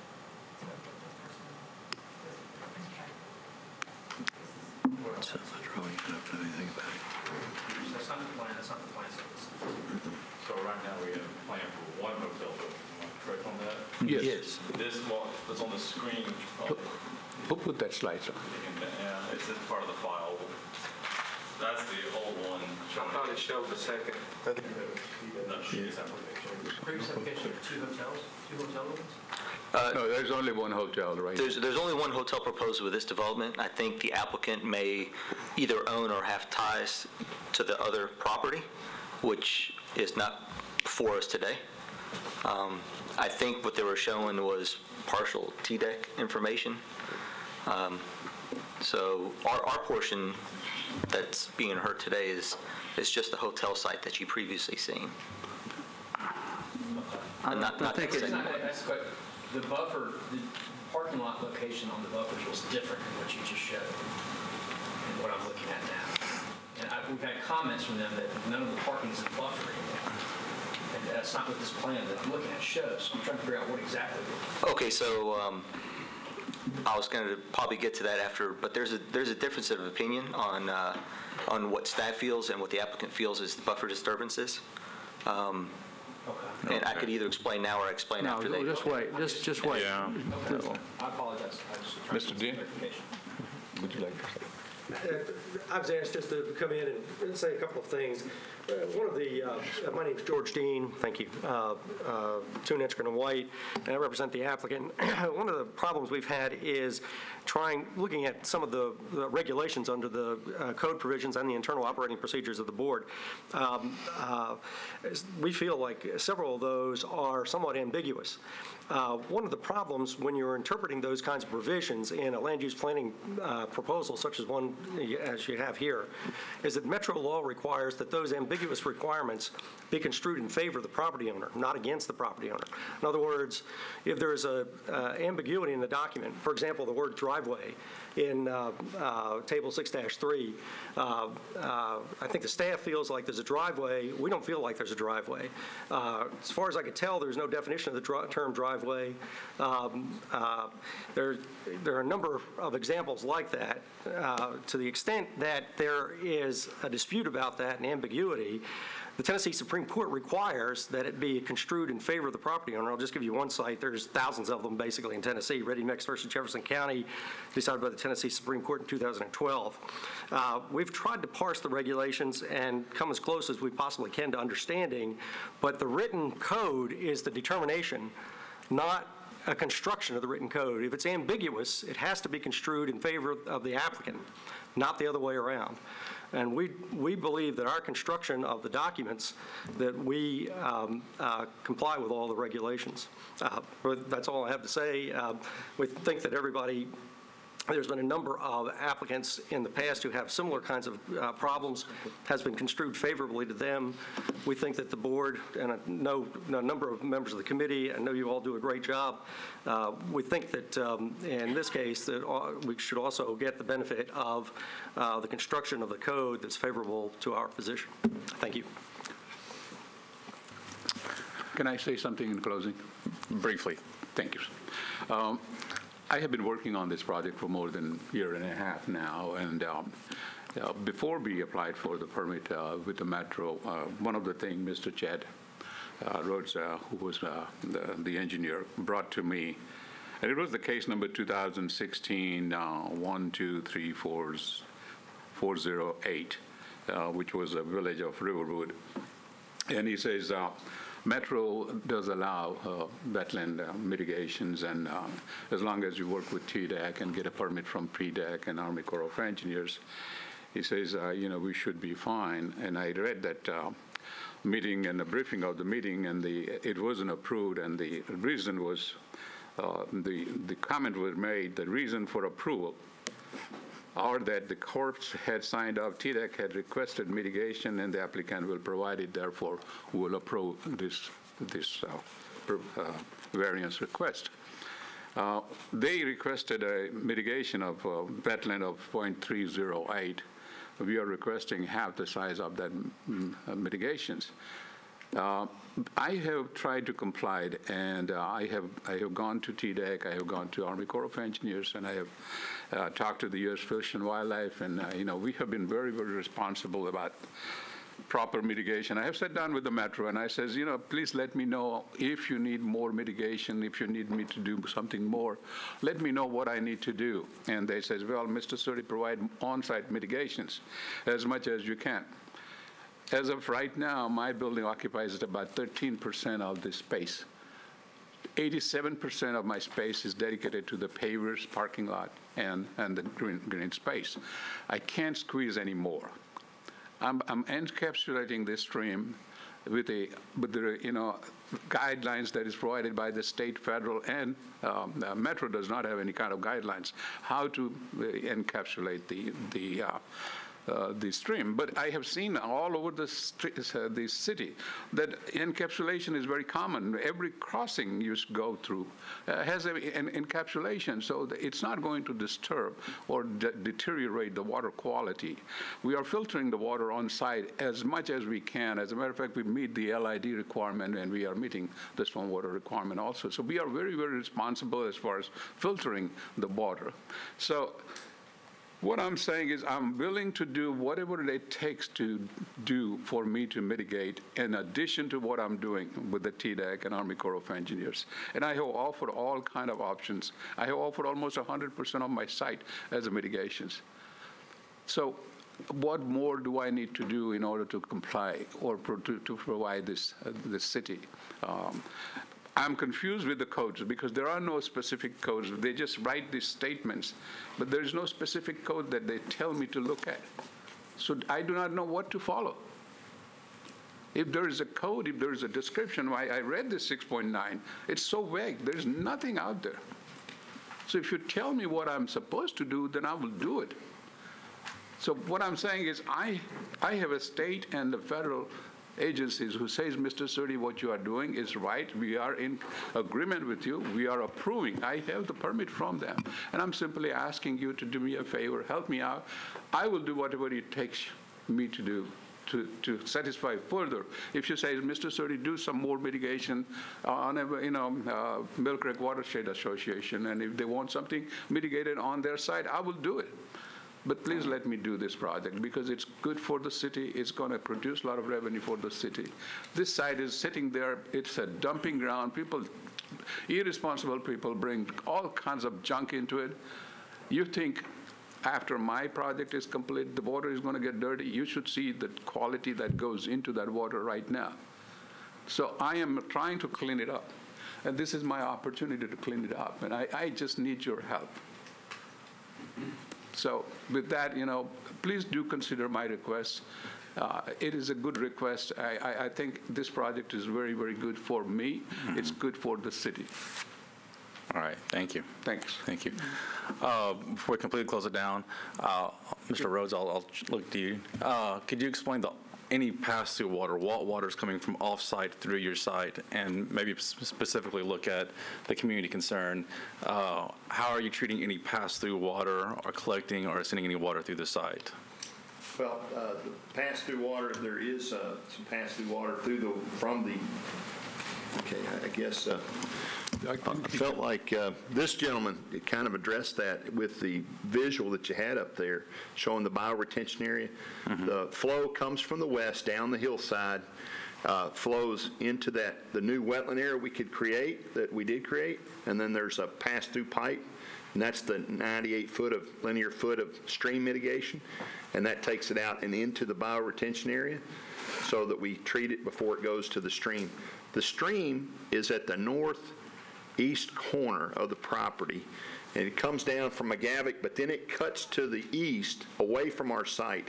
It doesn't go all the way through the site, as you saw, and it's close to the TVA easement. So the flow through our site is all being routed to the bioretention area, everything on our site property. Okay. And the routing is from the north to the east, away from us, kind of through us, and with the buffers, we're just letting that roll beyond us, and we're not really doing anything with that, just protecting it and make sure the water quality going into it is good. So run-on from above the site would go to the bioretention area, be treated before it got to Sims Branch. The runoff from our site on property lines goes to the retention area. There is a pass-through pipe besides the mitigation that takes it on out under the parking lot, the area that is not generated on our site. And that pipe is sized large enough so that it won't back up water onto the adjacent properties? This gentleman over with the glasses sized that pipe. You can tell him what size. Something we've not mentioned is we have reconstructed the moderate level of wetlands on our site. There is wetlands on the adjacent site between the spring head and our site. So there is an area to clean the water that comes out of the spring, which is clean water to begin with, but it comes through a wetlands area before it gets to our site. So any off-site water from the community concern would pass through the site. Yes. Pipes are sized appropriately, so you feel, in your opinion, that it won't back up any water onto that side, it won't cause any issues above that? That's correct. Okay. Does that come close to addressing the community concern? Well, I think should I just stand here? Briefly, yes. Oh, nah, that's a good point, yeah. Trying to go fast and trying to get it on the record at the same time. Sorry, I'm not as nervous this time. I think the biggest concern is I understand and respect all the cleanliness. Right now, as is, where I sat at 2501 Lakeland Drive, and Mr. Surtees, that's the Montessori school, if that jogs your memory. The way the creeks and the runoff run down our property north to south as well as east, this particular development is now going to roll into and drain into the east part of this creek. Right now, as this property is, there's already flooding concerns. All of this runoff down McGavick Pike goes into a 3.5, 4 foot culvert that is on private property, not mine, but somebody's. And So my concern is, where is all this excess water going to go? Because as these properties stand today, there is already flooding and erosion of the properties there. So I'm trying to get validation as to how is this naturally is going to be more water usage right there as is. So I'm just trying to get some understanding as to how that is going to be helped, because right now with stormwater, it's a mess over there. Okay, thank you. Briefly, sir. By the use of pavers, the soil tests have been run. We can get percolation under the stone that's under the pavers. There'll be actually less water coming off this site after construction is complete than now. Considerably less water will come off the site. So flooding will not be any concern. Thank you for that. And I guess I'll look at staff too, that when this comes for a grading permit, or if it gets to that point, I know you guys will also look at this further and make sure pipe sizes and whatever comes to be will be. But it does sound like they have a pass-through plan for that water, and they will have to make sure that it doesn't come through if that addresses the community concern. And all right, I apologize, but I got cut short, and I'm going to drop off everything I was going to discuss, and I'd like to address the last two comments that are in your summary of the variance requests. Very briefly. Okay. Because we need to move this along. Okay, one of the other comments was that the site plan of record has significant aquatic resource disturbances. We have the proper reports that show there is no aquatic life existing in that spring. The spring water that comes through the property that we're discussing is a stream that is dry during the summertime primarily, or at least it's subject to wet weather conditions. There are periods of time where there's no life in there at all. The study shows there is no aquatic life in there. And then another comment that made in addressing, again, Micah's comments from the Mill Creek Association. Your comment from the committee is the site is within the Mill Creek watershed, habitat of the endangered Mill Creek crayfish. That is a correct statement, but it is a very general and broad statement. The Mill Creek watershed, as you all know, looking at a map, encompasses a huge area of this portion of Nashville, Tennessee. But that does not mean that the crayfish exists in every single stream that's within that watershed. It has certain streams that are adaptable to its habitat. And using the TDEC 2014 D list, which is noted in your documents and your summary request, referring to the Mill Creek Association's comments about the crayfish, this branch is not identified as a habitat of the crayfish. And we discussed this last round, and also we have the necessary study was done and paid for by Mr. Surdy, by BDY Environmental Consultants, who determined that there is no aquatic life in the stream and that there is no crayfish in the Sims Branch Creek in front of the property. So and we have the support of the Fish and Wildlife Management Agency, the support of Tennessee Wildlife Management Agency, and they find and agree with this report. All right. So yeah. We need to move this on, guys. We need to close this down. We appreciate your time and effort. Ma'am, I see your hand, but the community portion is closed. So let's move this into committee discussion. And I'll get started. Chairman, did staff have some comments that they were going to make? I'm sorry. Good call. No, I appreciate that. Staff? Thank you. I want to explain the difference in opinion as far as the buffers, and it'll be on sheet 102.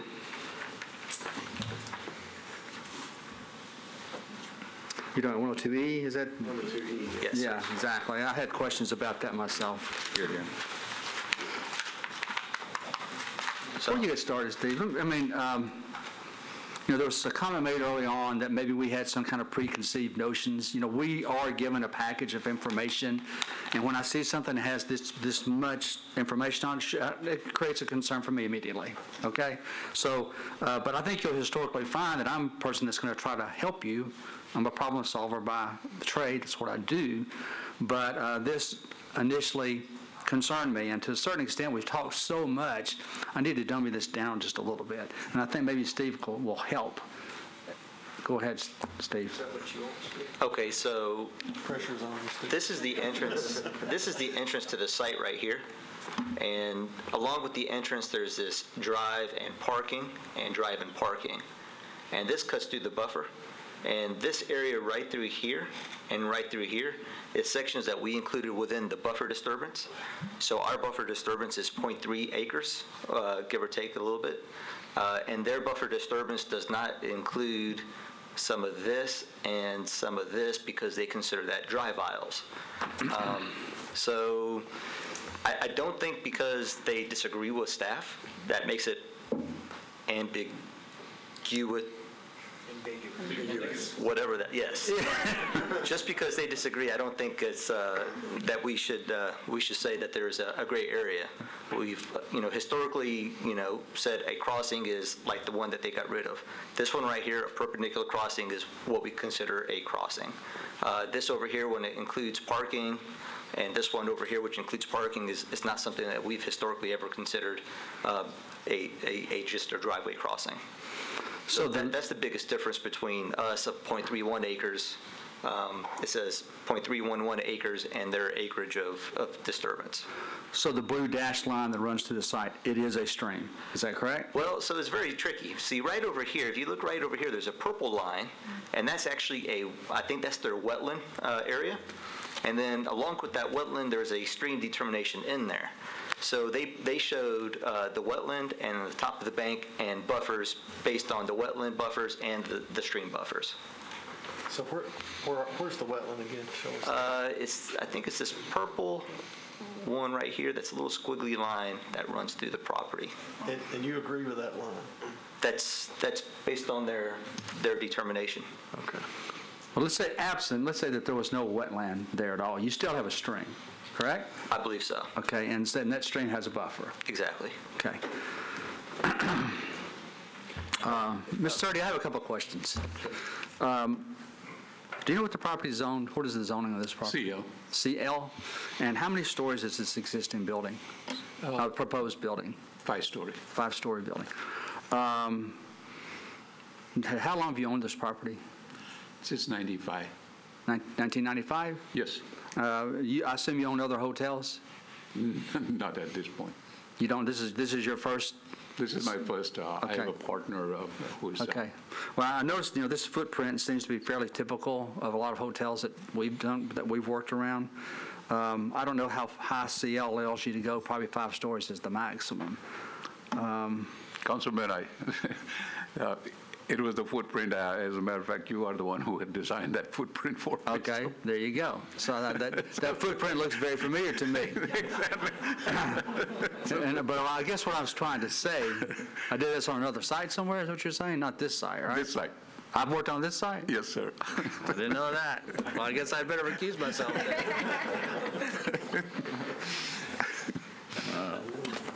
So, I have to recuse myself, it sounds like. All right. Just a quick comment.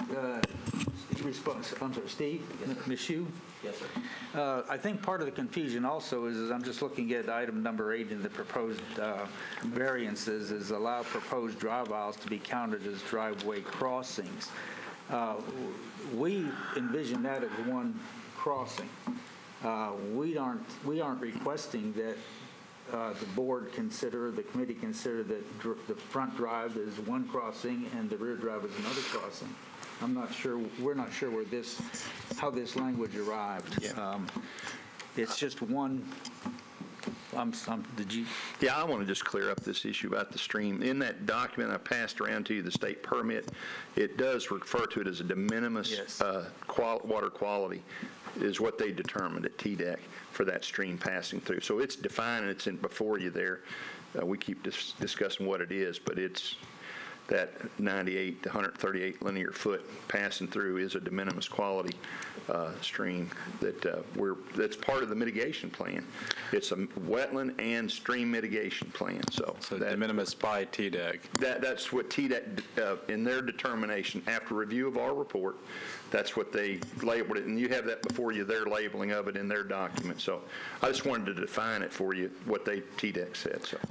All right, and the Corps is also waiting on this, or we're still waiting for a Corps permit number? Yeah, the Corps has been contacted since 7-8 months ago. Mr. Carnes is processing that permit. Mr. Wilder has already emailed us basically an approval email.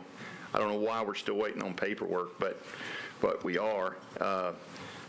So, you know, the Tennessee Wildlife Resource Agency and the U.S. Fish and Wildlife both weighed in on the crayfish issue, and it was out in the mainstream, and they determined no impacts from this project, and we got those no impact letters as well. So. Okay, thank you. Thank you, Mr. Chairman, I have one quick question for the applicant. I seem to recall at the last hearing that your TDEC permit, and that's been referenced a lot during this time, that it had been appealed. Has that gone through? Is that the case, and has that been resolved? The appeal was filed by the Watershed Association, Mill Creek Watershed Association, and they had identified about 10 points. And we addressed all the 10 points, and we are in compliance with all the 10 points. So TDEC, I talked to them before this meeting, and I asked them, where does my permit stand? And they said, Mr. Sir, you have a valid permit, and you can go ahead and tell the staff that your permit is valid. TDEC has also tried to reach out to Mill Creek Water Association several times, and they have not been able to set up a meeting. But if there is a challenge, the challenge probably will not be stand, because we have addressed all the 10 concerns that they have, and we have incorporated all the comments. In addition to our original understanding, what they had told us in the beginning was completely changed when they filed the appeal, and they added 10 more concerns. So we say, okay, we'll go ahead and address all the 10 concerns. So we address all of them. Now they come back and say, oh, we're just against the project. So, but as far as the permit is concerned, thank the you. TDEC says you're fine. There's no problem. The Army Corps of Engineers just sent me a note the other day, and they requested a cultural resource survey before they issued the permit. And I had a consultant who went there on the site on Friday last week, and they confirmed that there's no cultural resources that should be concerned. So they sent the letter to the Army Corps of Engineers. I talked to Mr. Wilder on Monday, and Mr. Wilder says, Mr. Surdy, it's just a bureaucratic process. Your permit is coming your way. So that's all we are waiting for right now. So staff and Steve, are we okay encapsulating that stream? Is that... I mean, they've got TDEC permits, they're waiting on Corps. I'm waiting for staff to say that we agree with all that, or we don't agree with all that, or what's staff's position on encapsulating that stream?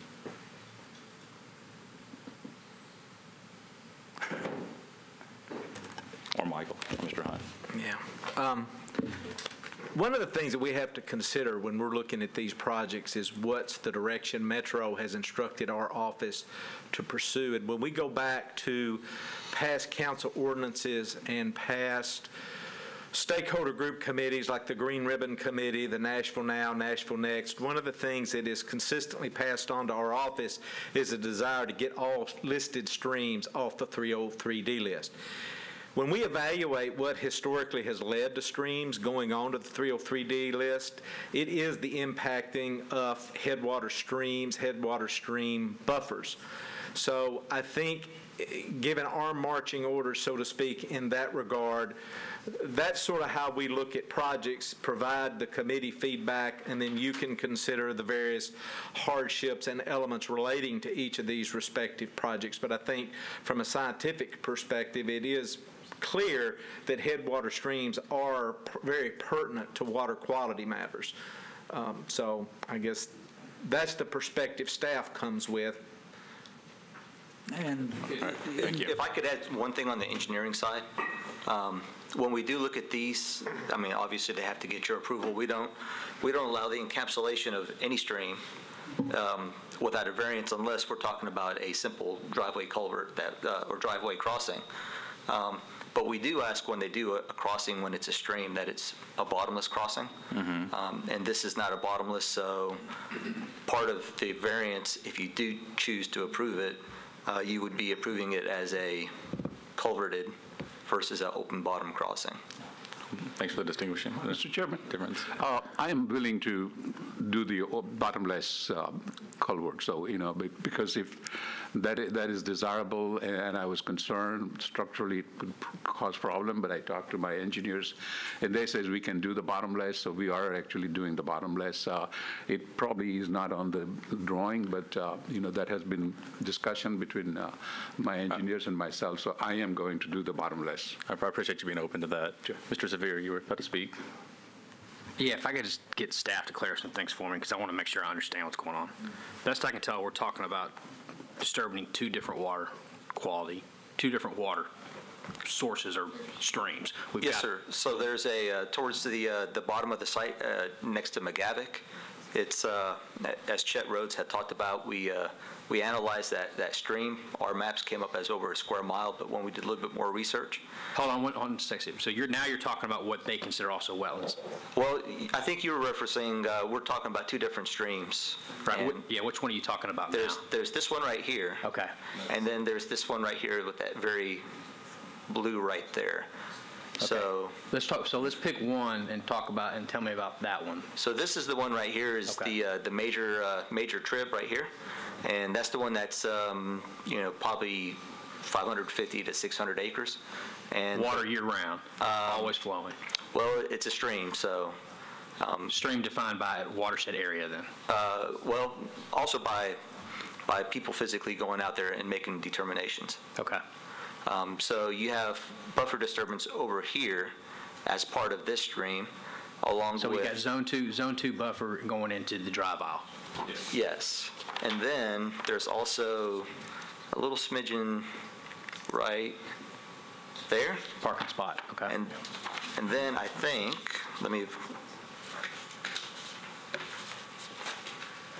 there could be some right here, water quality features, bioretention.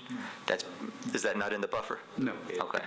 The border of the bioretention area is the 50-foot buffer. Okay, so along this one, we're talking about right over here and right over here. Okay. And then you have this tricky one. Let's stay on that one. Yeah. Why are they encapsulating that stream? Right here, they are not. They're not. Okay, so that's not going in a pipe at all. That's not. No. Okay, no, so sir. the only disturbances over there, we're talking about zone 2 in that drive, and then a little bit in that parking spot. Right. Okay. All right. Now, so let's move to this. So that's one. That's one issue. There's no crossings. There's no nothing. Those are the only two things. Today, this is an existing, and then there's I think, an unpermitted pipe that exists today. Okay. But I think you're correct. On the creek along the Magai Pike, we are not disturbing at all. We are leaving it intact. Okay. So now let's talk about the other area, because to me, there's two totally different issues, and everything's just getting thrown in. People keep talking, and I can't tell what we're talking about. And it's very confusing that there's a stream and a wetland together in this. And I need you to explain that to me, because I think I understand, but why is it both a stream and a wetland? Who's determined those? And what I'm really struggling with is, in the past, from what I recall, is that anytime TDEC has approved something, we've gone along with it and said it's okay. And so I want to know, and I think we tried to discuss it a minute ago, but I want to understand exactly what's different here, because it seems to me that everything in the past, that's what we've done. And I think it was even brought up by the applicant, and I think he's got a point there, so I'm trying to understand that. I'll defer to Michael on if he has any better information than I do on. Okay, but the stream, if you could help me define what exactly is the stream here, because I do also see that. So the stream is to the extent we allow this to be encapsulated, so it's no longer a wetlands, then I do see the point that this is no longer a crossing, sort of. I mean, it's no longer, certainly the buffers no longer make sense. I mean, it's underground. Yeah. So if you could describe to me how it's all. That makes sense. Well, I'll just give you the overall stream, wetland boundary. Okay, the stream is based on watershed area? No, sir. You go out there and there's water in it? Is that correct? Yes. It's Well, I mean, It's been designated as a stream. It's gone through the designation process, and it is a stream. exactly. Okay. Okay. Or they wouldn't be getting a permit for it. The question the gentleman asked is the subject of the first Rambo report that I referenced. They spent a lot of time answering your question, what is it? And it was a combination of a wetland area. It's basically the foot of a hill where a spring comes out and then runs across the flat area and spreads out. Well, what I heard is that the spring comes out above this property, because there's wetlands above the property. Well, yes, but there is a spring coming out on the property on the west embankment where the proposed wetland is being enlarged as part of our mitigation plan. So just to the west of the parking area there, if you could show... It's very difficult when the north is... Yeah. West is at the top where north normally is, okay? Yeah. As you look at it. So at the top of the page you're looking at, just above the parking area, that is the area where the high-quality wetlands were determined to be. And that's the area we're trying to enlarge to mitigate wetlands on site. Okay, when you say enlarge, you're talking about the area above the parking. Yeah, do you see that little pink area above the parking? You're enlarging. There's a little small area now. That's existing in pink. But the other area is we're widening that out. On our mitigation plan, you'll see that getting much bigger because we're trying to actually mitigate on site, create wetlands where there are none now. So, okay. Maybe this will help. All right, I got a little light. So this area right here is where that comes out, and then the flow spread. And the Rambo report got into habitat, type of species, and everything. And the state and Rambo and Byron from Brentwood both agreed it was a moderate resource that deserved saving in what we could, which is why we did the off-site mitigation and as much on-site as we could. So I'm trying to answer your question, is it a stream? Yearly, it's not always flowing, but seasonally it's wet. The state, in the letter before you in the permit, have declared it a de minimis stream. So there's a small stream. We encapsulate 138 foot of it in the project through that area. So it's not really a stream, but it is by definition, and the state has determined it to be. But if you went out there, you'd be hard-pressed to say that's a stream. I'm trying to answer your question. You did, thank you. Mr. Rhodes, while you're there, that existing pipe for the two head walls, is that the existing pipe that will be taken out? I'm trying to understand if this pipe is what's being taken out. Yeah. Right there is a headway, right there. Yeah, send it. Paul is the engineer that did that pipe. So that pipe's coming out? Yes, sir. Yes. Okay. Can we point to that pipe in just for the record? Sure. Right there. That's the one that's coming out, so that will come off. Right, and here's the new pipe. And here is the headway, which is the adjoining property. That's where the stream is coming out. So the wetland in this area is untouched, and then we are creating an additional wetland right here, which is about 100 feet by 13 feet. Yeah, so we will be preserving a good wetland right there in that area. And we have a contract with the TDAC to maintain it for 5 years. So TDAC will be monitoring for 5 years. We already paid the fees in order to have that thing properly maintained for 5 years. And just to clarify, one thing that keeps getting bounced around is this level of this wetlands. And I just want to, I think what, in the Rambo report, which Chet had just referenced, TDEC had sent out a letter and stated that this could be a moderate of wetlands of moderate resource value. Okay. Also stated that it needed to be looked at to see if it qualified as a low resource value. And as a result of that, the Rambo report went out, did the investigation, and their determination was that it did not meet the standards of a moderate resource value wet stream and was therefore reclassified, or I should say classified affirmatively as a de minimis stream. So there's a little bit of a history, because this word moderate resource value keeps popping up, and it is not. It's de minimis. Okay, thank you. Thank you for clarification. Mr. Galbraith. Okay. All right, like Mr. Slade, let me see if I can unclutter our understanding about some of the key points. And I really appreciate Mr. Slade going through that very judicial process of clarifying the degrees of impact and the specific nature of the impact. So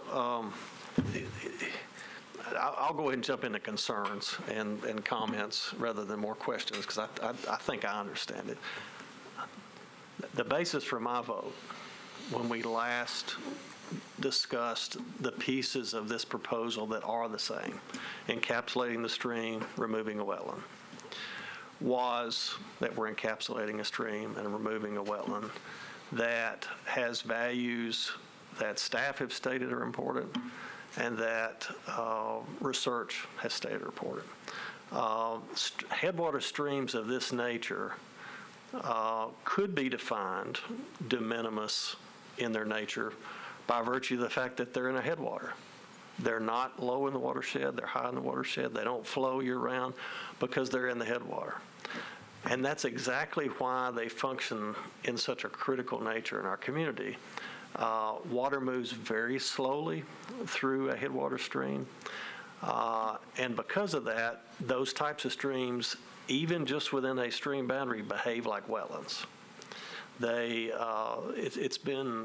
was a study in the journal Science 15, 20 years ago that did a metadata analysis of, I can't remember, but there was dozens of water quality studies around the nation, collected all the data to see if some common conclusions could be reached, but because normally you don't have that much data to collect and to analyze, and they found out that headwater streams remove up to 90% of nitrogen and significant amounts, around 50% if I'm remembering properly, of phosphorus.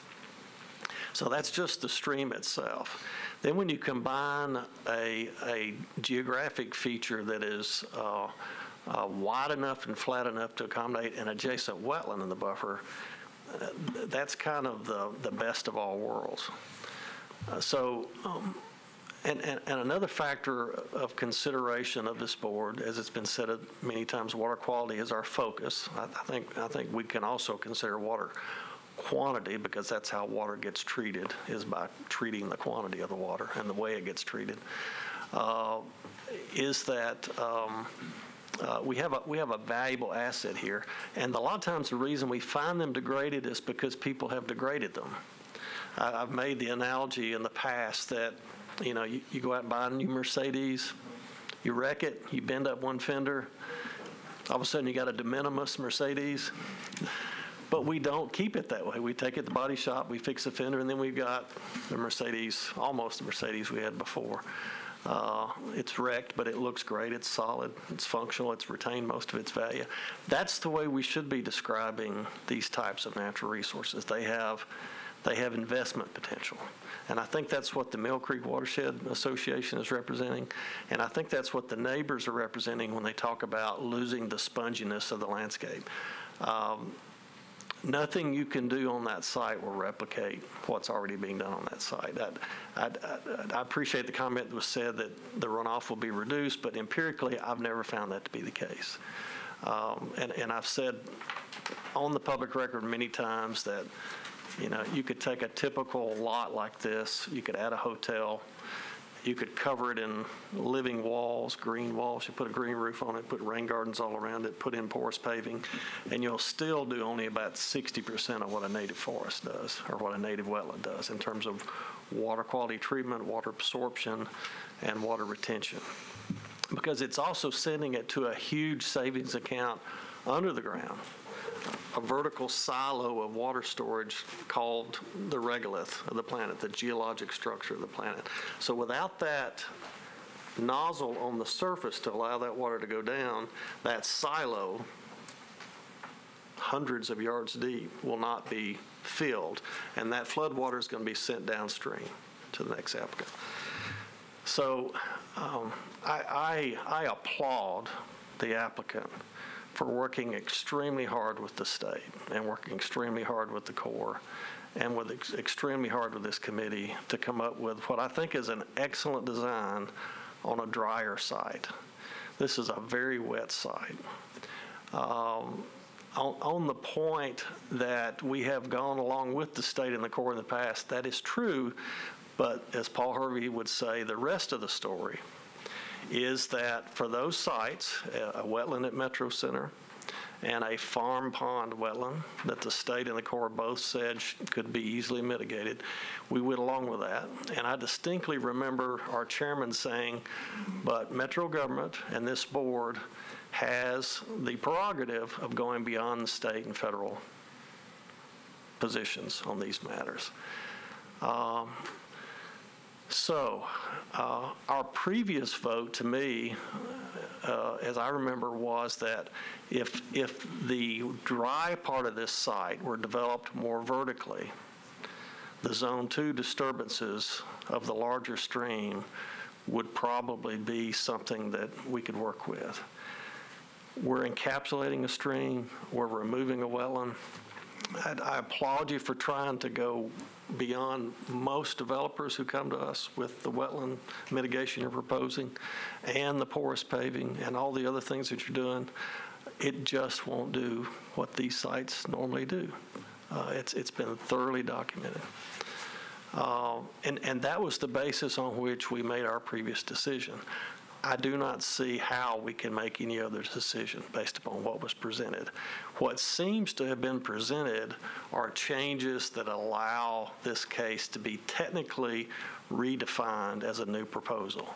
It doesn't change the substance of our previous vote. It doesn't change the substance of our previous concerns. I wish it were different, but those are the characteristics of the site. Mr. Chairman. Thank you, Mr. Galbraith. Mr. Chairman, can I respond to this a little bit? Because I think this is very interesting. If the preservation of the water is the only concern, leaving this bottomless, the culvert will not deteriorate or not affect the water quality any which way. So I'm kind of trying to understand if I am leaving the water as it is and not disturbing, and I'm putting the cover on it, I think I'm complying with what you are looking for. So please tell me, what am I doing that is going to destroy the quality of the water? I'm not destroying the water. I'm willing to do the open culvert. So please, please understand that before we were planning to put it in a pipe, but now I'm trying to, just leave the bottom open.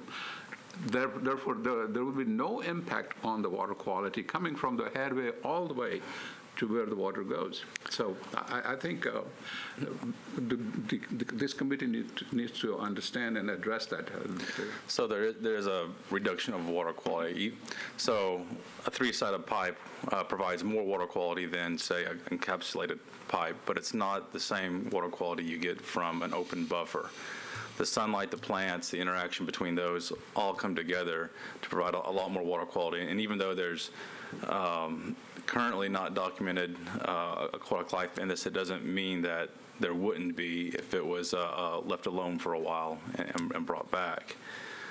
So a three-sided culvert provides more water quality, but it doesn't provide nearly the same water quality as the buffers itself does.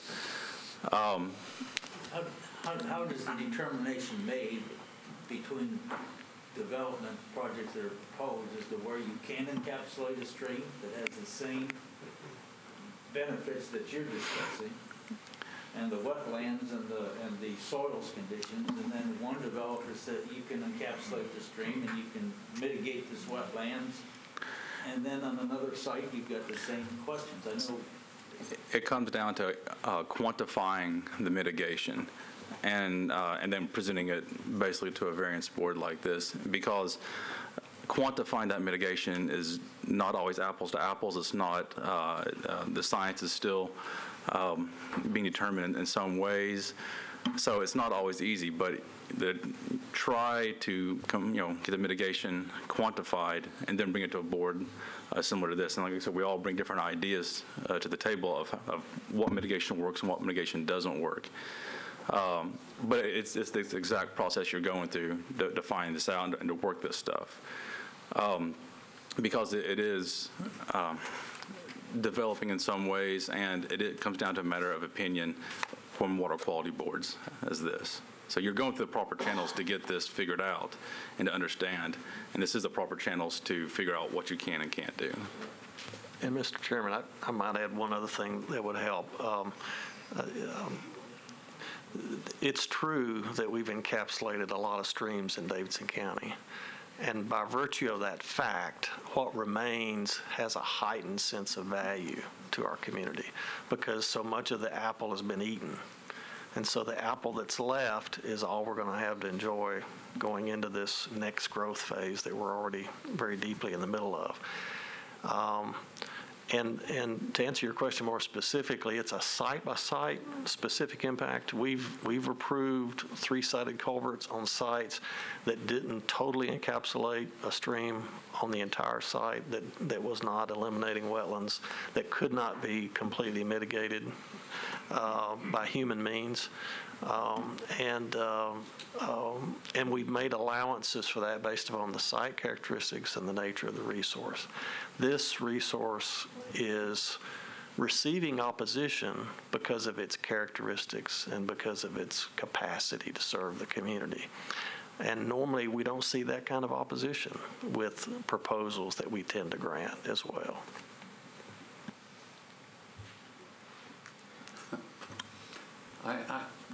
I'm really stunned now, and I should say one thing. I am really feeling that I am being treated differently than other people. And then I am reaching out to you, and I'm telling you I'm willing to do whatever it takes. But it appears that this staff and this committee is determined to turn down my project. I'm not a Frisch family who got the permission to remove almost 1 acre of land. I'm not a Piedmont. I'm a simple, small, average citizen of this city. And I'm trying to do everything right. And I'm doing everything right. And TDEC says you are doing everything right. The federal agency says you are doing everything right. I'm willing to bend as much backward as I possibly can. And I said, show me other options. Give me other options. And I will work with you. I'm willing to work with you. They say, Mr. Surdy, provide more mitigation. I dedicated 87% of my land for the mitigations. I am buying half an acre of land to create another wetland 2.5 times more than what I'm disturbing. I'm leaving almost 1/3 of a wetland on the site. I'm proposing, even if I have to create a new wetland, I'm proposing that let's use the 30-feet buffer zone. I will do it. But I think the bottom line is I'm being treated differently. I think the bottom line is the interest is to kill the project. It's not preservation because I'm preserving as much as I could. If preservation was the only concern, then I'm providing enough preservations. What more do you want? There is no definition in the Metro Code anywhere how much mitigation I need to provide. I have dedicated over 100% of my land, equivalent to my land, as mitigations. So where is the problem? And what do I really need to do? Which code do I need to follow? And why I am being treated differently when you are giving permission after permission after permission to other people for doing the same thing or more than what I'm doing. So please accept, my apologies for getting a little bit frustrated, but, I have spent enough time. And then in 2002, I didn't realize I was very sick. I was almost on a deathbed. And my engineer came to you and asked for a permission to put a parking lot so we can rent the parking lot to the city, the airport. And they denied the permissions. So they find excuse after excuse after excuse and says, we're not going to allow you. What is it that is so important that you deny me than people out there doing as much or more damage to the wetland and to the spring?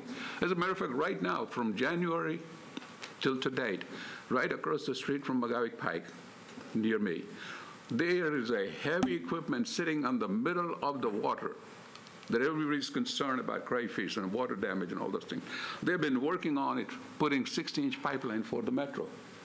Nobody's worried about it.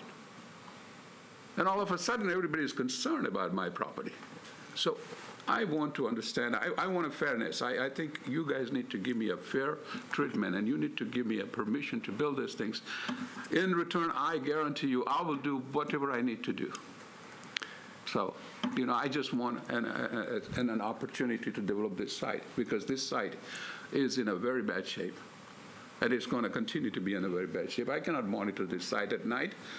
Illegal people come and dump there. So if your concern is to keep the site clean, let me develop the project. The site will be very clean. The water quality will be very clean. So please help me out. I hear your concerns, and I don't think we're treating you any differently, because this piece of property is much different than most pieces of property. The fact of the two streams coming together and the wetlands on the property, you have a lot of natural resources on the property that have a value. There are no natural resources.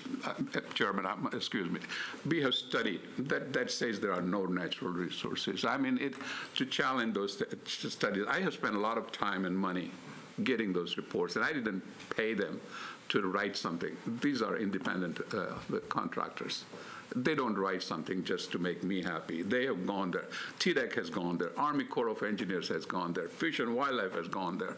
Everybody has gone there.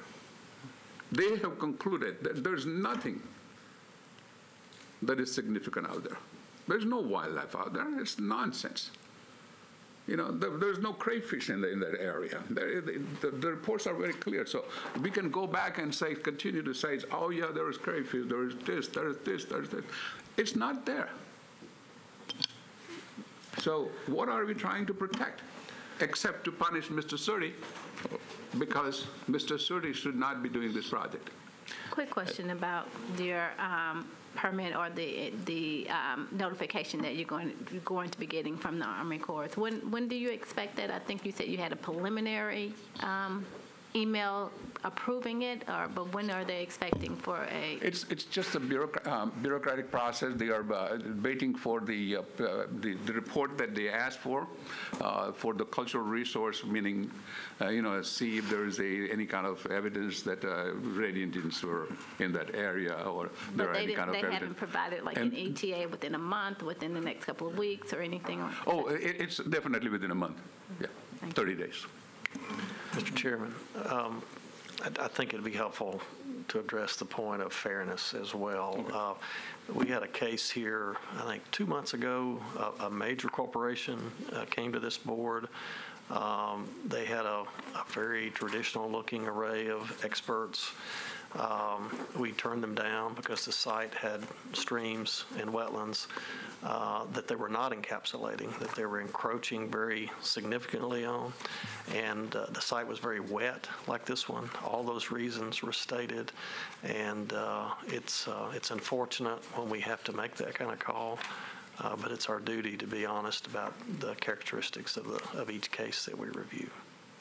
I can understand and respect your responsibility to the public and in making responsible decisions.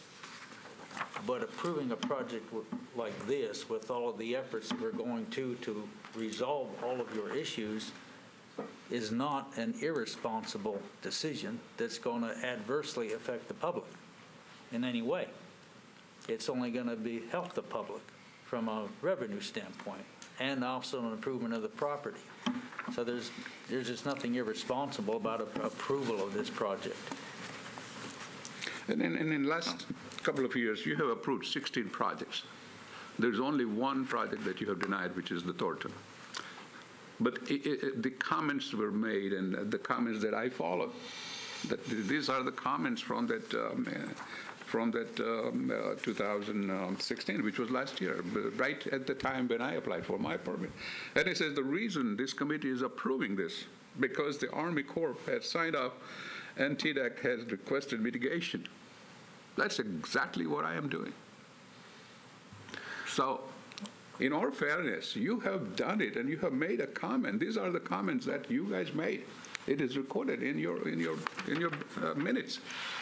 And it says right there, that is the only reason why you are approving it. So what is the difference about my approach? And you know. The only thing I can tell you too is we vote on a plan of record, and our plan of record shows major encroachments. And so right now, this plan of record showing this, in my opinion, is unapprovable for the Zone 1 buffer, putting a building over the Zone 1 buffer here. Now, I hear we've gone through TDEC and that, and I applaud you for that, but that's not reflected on the plan of record in front of me today. What I see today, it still shows this. So when this gets looked up in the future time, this is the plan of record. What I might encourage you to do is continue to work with staff to where, before you bring this back, a plan similar to this back, either you don't have Zone 1 buffer, that you're invading here, or that you focus on the high area of your site. So right now, this plan of record is what we have to vote on. What the committee votes on is this plan of record. And this plan of record shows a building deep into a Zone 1 buffer. And I can't approve that from my view of the regulations, in my opinion. So this plan of record, to me, I can't. But, I would encourage you maybe work with staff to see if, maybe that is not truly a Zone 1 buffer, and then that would be a different scenario for me personally. I understand what you're saying about that. It seems that we're treating you differently, and I have the same concerns. What I've heard from both staff and Mr. Galbraith's comments are that the location and the type of stream and wetland here are different from the ones that you referred to earlier. Scientifically, I don't have that background to know whether or not that should make a difference or not, personally, to be honest with you. But I do think that they see that wetland is different from the ones that you're talking about. Certainly, I can see how it's different from man-made wetlands, which is what you have over in the metro, whatever it's called, area. But I understand your concern. But I think they do believe there's a distinction between those two types of wetlands. Can I request that you defer this one for next month meeting, before making any decision on this one? Let us work with the staff.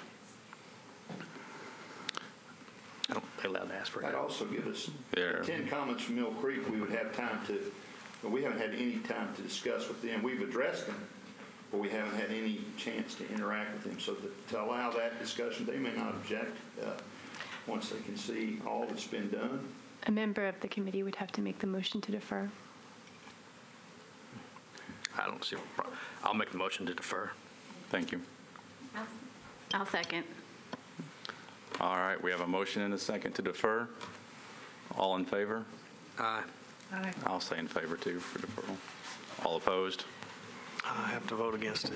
Thank you, sir. Mr. Chairman, can you clarify what you would want us as staff to work with the applicant?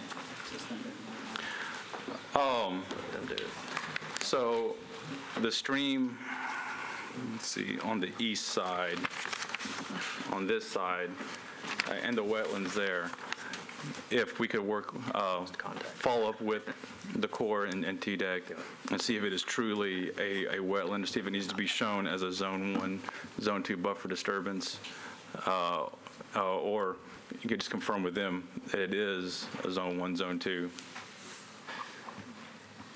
Does that make sense, or I'm getting some weird looks from you?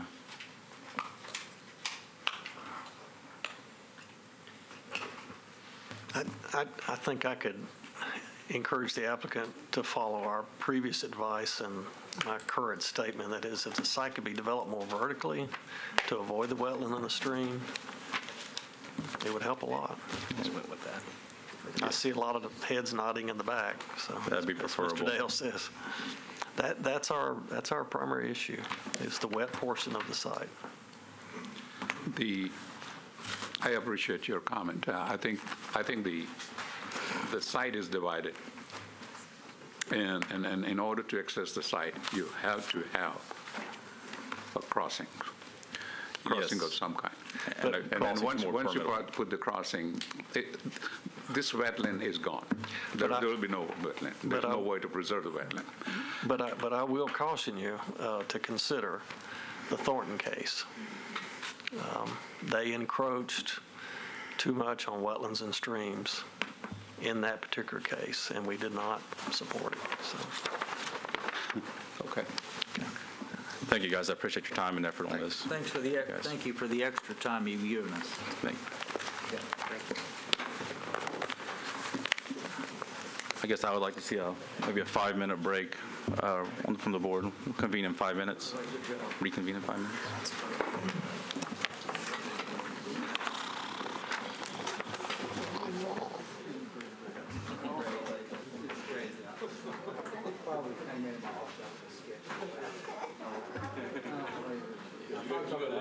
Is it your birthday too?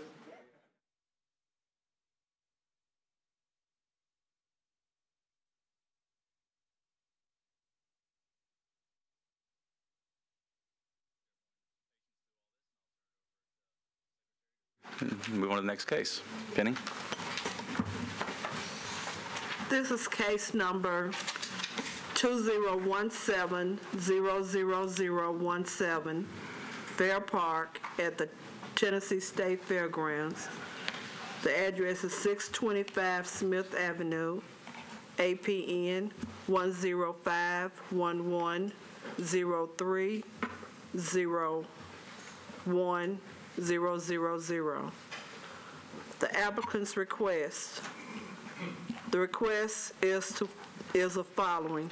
1, disturbance and encroachment of the floodway and 75 feet floodway buffer, 50 feet in Zone 1 and 25 feet in Zone 2 of the Browns Creek for construction of sports, fields, parking, and gates, greenway trails, trailhead, and pedestrian bridge, pavilion, rain gardens, forestation, and wet meadow areas, along with benches, picnic tables, bike racks, water foundations, lighting, and installation of fencing. The 100-year base flood elevation ranges from approximately 444.9 feet to 463 across the site. Excavation, cut, volume below 2-year elevation to be included in the compensation storage capacity calculations. Number 3, placement of stormwater BMP in the buffer.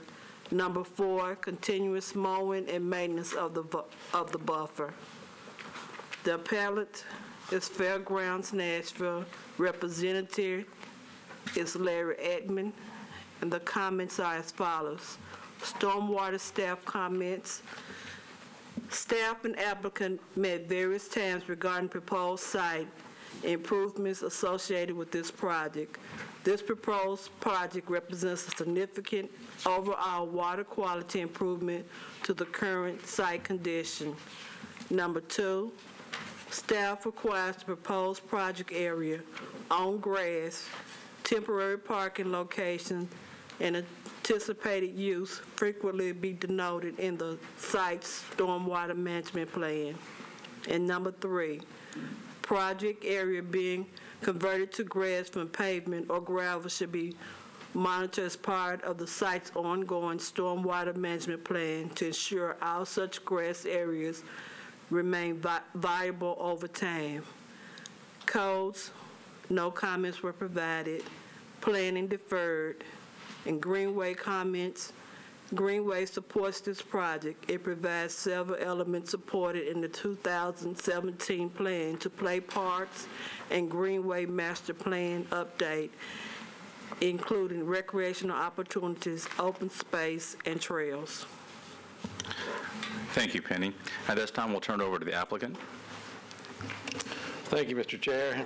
Ladies and gentlemen, thank you for having us. In light of the hour, we're going to do our very best to be very quick. And if I may, I thought we would give you a couple of introductions, a very short overview of how we got here today and who all is involved in this project, some brief comments from Councilman Sledge, and then we'll be very quick through the presentation, if that's acceptable. Thank you, sir. Yeah, briefness is good at this point. Okay, got it. Let me start at the end of the table. Laura Schlescher is the new executive director of the Fairgrounds Nashville. She has been on the job 8 months, 9 months. And so we have worked together a lot with that and the Fair Board. Next to her is Jonathan Snyder, one of our project managers. Matt Ellenberger, who is with Barge Cawthron Engineering. Kim Hawkins and Nathan Oliver, excuse me, I went blank, I know that, with Hawkins' partner and Councilman Sledge. Briefly, more than a year ago, we were, and I'm Larry Adam, I represent Metro for large capital projects, have for a number of years of varying sizes and shapes. So while we're a private firm, we do a lot related to large capital projects in Metro. About 18 months ago, I was asked, what could we do and how could we rethink the fairgrounds? And in that period of time, we have done a lot of thinking and a lot of studying, some of which keeps getting modified. The one thing that has been very consistent is to take the land that is about 47 acres in and around Browns Creek and make it a public park. As you may well remember, everybody has a fairground story we've learned. There's an extraordinarily large pavement on this site today. It involves the pit area for the racetrack. It has had up to 600 buses parked, 300 of which were out of service. Maybe the hardest thing I've ever done in Metro was get those buses moved with the schools, which, you know, like everything, they were entrenched in parking in zones 1 and 2 for years and years. Those buses are gone today. So we set out to do a number of things, using a number of consultants to figure out what to do, how to reimagine the fairgrounds. As you all know, the whole subject of soccer has now entered the conversation. But the consistent part of this is, what do we do with the 47 acres in and around Browns Creek? We have done a lot of planning. We think we have a good idea, and that's what we'd like your consideration of today. Because of some time commitments, Coley, would you like to go next? Sure. Thank you, Commissioners. I'm Colby Sledge. I'm the council member for District 17, which the fairground sits almost right in the middle of. So I just wanted to give you, from my sense, and working with this team and working with Larry, I'm extremely excited about the possibility here. I think everything that Larry said I would echo, and I think he probably needs some sort of medal at some point for getting those buses off of the site, because those things, if you look at every aerial shot of the fairgrounds, they're just white stripe after white stripe, and that's the top of those buses that have been sitting there. The potential here to turn this into a public park is it cannot be overstated.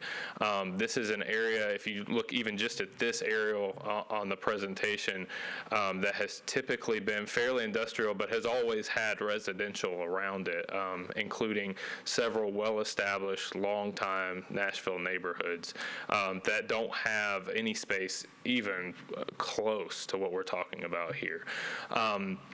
This site, as they will get into, if approved today, would remove almost a mile worth of barbed wire fence on this property that has sat there. It would put in 1.5 miles of greenway, and it would provide a dog park that is 3 times the size of the dog park down on the riverfront. And I can tell you, when I floated the idea of a dog park to my constituents, I could not get home before I got emails in support of it. And so I think it addresses a lot of uses that people have been asking for. You'll see the proposal about multi-purpose fields, and you'll see that sort of thing. But obviously your charge is to make sure that it complies and that it will work well with our stormwater system and our waters throughout the county. As you know, Browns Creek is basically the most polluted watershed we have in the county. I was informed during this process that it is essentially a no-contact creek. I wish someone had told us that before we did several cleanups of Browns Creek, but I'm not glowing yet, so I think I'm okay. The fact that we're moving vehicles off of this property and that we are restoring riparian buffers, that we have moved the dog park to where we it doesn't sound like there will be an issue with the waste there with the watershed.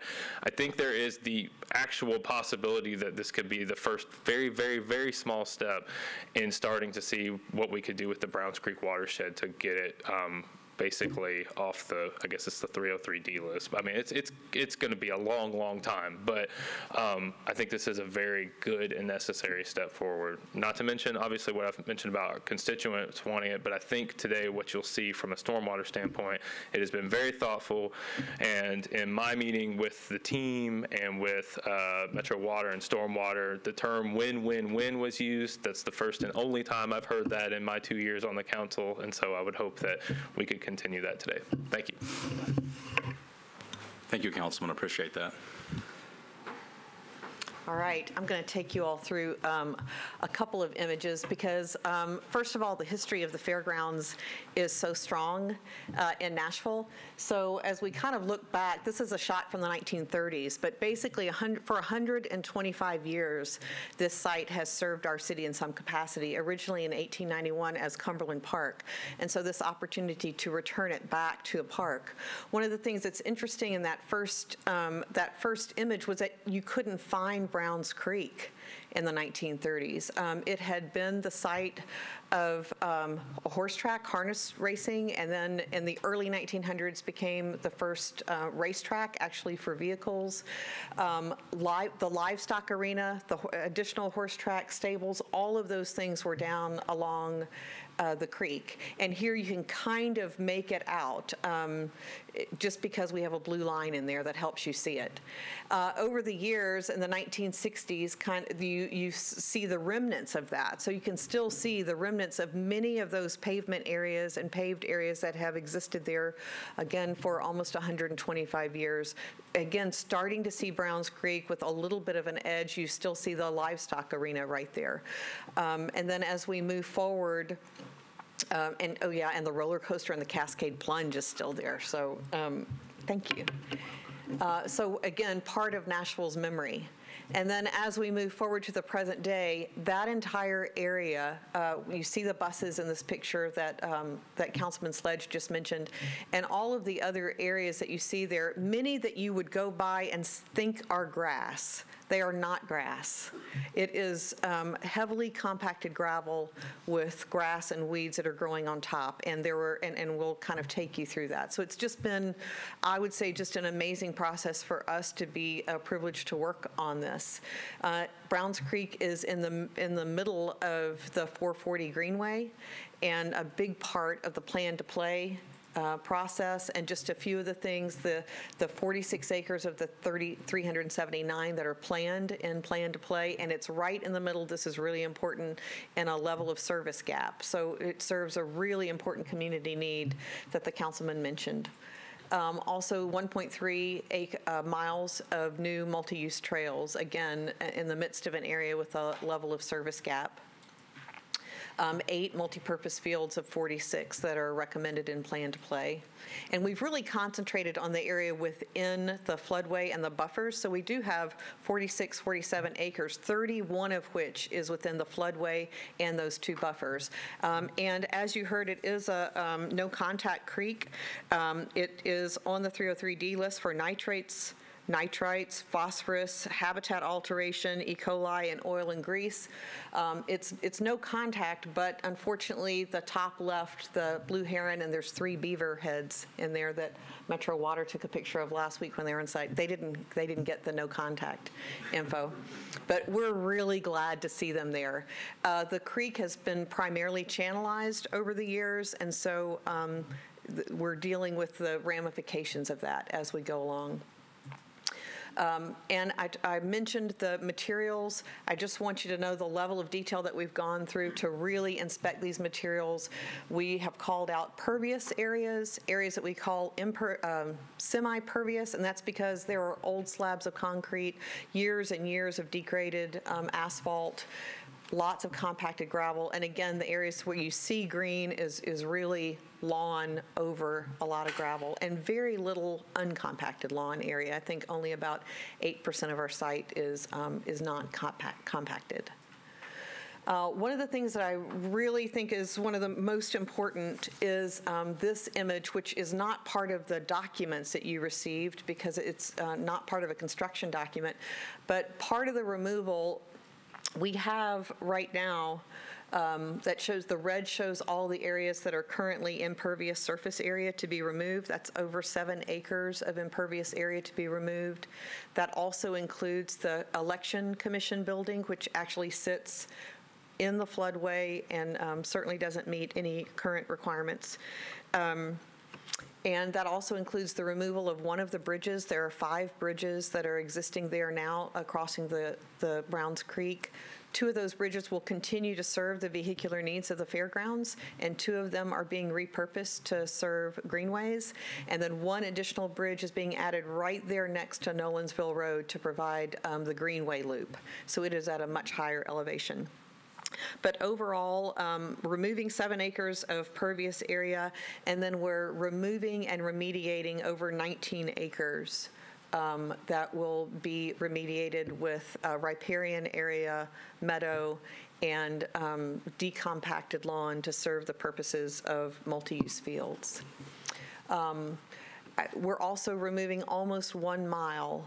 It's over 5,000 linear feet of fencing that actually goes right on both sides of the creek right now, which I think is also just really important. We've met with Metro Water Services and Stormwater 6 times during the process. We walked the site with them at one of those meetings and have actually incorporated many of the recommendations where they said, why don't we do this? Why don't we do that since we have this opportunity? So we've incorporated those. This has been presented to and approved by the Parks Board, by the Fair Board, by the Greenways Commission, and Greenways for Nashville. And I can't tell you how delighted we are to be here. And with that, I'm going to really let Matt is going to go through any details, but we might just open it for your questions. And you have a lot of detailed information in front of you. Thank you so much. I appreciate that. And support just going right into discussion. Because, Dodd, go ahead, please. Okay, really appreciate the team that's assembled here. I know you all have worked on other projects for the city that have turned around some pretty significantly impacted sites, like the new amphitheater site, which was a super fun site. And so we appreciate the experience you bring to this. Secondly, just a question. I don't have any questions or concerns about everything that's been proposed. I guess I'm thinking of another opportunity. Did you all talk about in the field, and by the way, did you get Mr. Hunt out in the field so he could, I want him to have more fun than he gets to have in this hearing, so anyway. But we need a little bit of levity today, folks. So thank you for laughing. So when you had folks out in the field, did anybody think about removing some of those vertical embankments and pulling those embankments back to like a 3-to-1 slope and revegetating those? I'll tell you, there are a lot of things that we looked at. The main thing, because it's a no-contact creek, one of the things that we did not want to do is actually invite people down to the creek. So the one area that we did look at that for was where it was concrete, not the old stone. But the reason we did not do that is because of the no contact. It was considered. There are a couple of other areas that I just want you to be aware of along the creek where per Metro Stormwater, there are a couple of places where we are kind of busting through that edge that's been built up over time so that we're allowing several areas for inundation to occur that do not occur right now because it is so channelized. So we are doing several things like that. It felt like we could do that without promoting contact. Is there signage for the no contact? Is there signage for the public so the public understands it's a no contact creek? We have several signs that we're putting up on the restoration and riparian, and we can include that information. We hope one day for it to come off of that. But, yeah. But we'll change the signs when that happens. Exactly. I'd love to see that day myself. Yeah. And have you talked to any organizations like that do stream mitigation work that might provide additional resources to help this be more successful? We had a meeting with Metro Stormwater, with Metro Parks and Greenways, and the mayor's office, and actually did apply for a grant. I can't remember the name of it right now, but we did apply. We did not receive the funding for that, but we have gone through that process and did make grant application. I know just in my own experience, when we've tried to reforest compacted soils just in farm fields, we had to replant trees 3 times over 10 years. And we had really slow responses from the trees that we did get in. So it's a real challenge, but I appreciate you taking it on. We're very excited about it and are basically using mitigation techniques that are used in strip mining as a way to repopulate the forest and the that riparian edge. So, Mr. Chairman, are we reviewing anything here other than just activity in the buffers to allow this project to take place? No structures, no major infrastructure changes other than just trying to address maintenance? Yeah, maintenance and mowing of the buffers. There's a pavilion. Actually, I was trying to find that out. Do you want to? The pavilion, well, from what I think I've seen the plans, it's a pavilion on poles, so it's not. They're not. There is one pavilion right there. It's in the footprint area of the Election Commission building that we are putting back in. It does not have walls. It just has columns with a top on it. There's a restroom area. It's out of the floodway and buffers, and there's another pavilion that's completely out of the floodway and buffers. So the only structure within it is that one pavilion. Okay, thank you for the clarification. Yes. We're going to cut on a 2-year. Do you want to hear my fairgrounds story? Is it brief? Is it relevant? So I'm old enough to have been swimming at the Cascades. So I remember the razor blade Nashville myth, that someone put razor blades on the slide.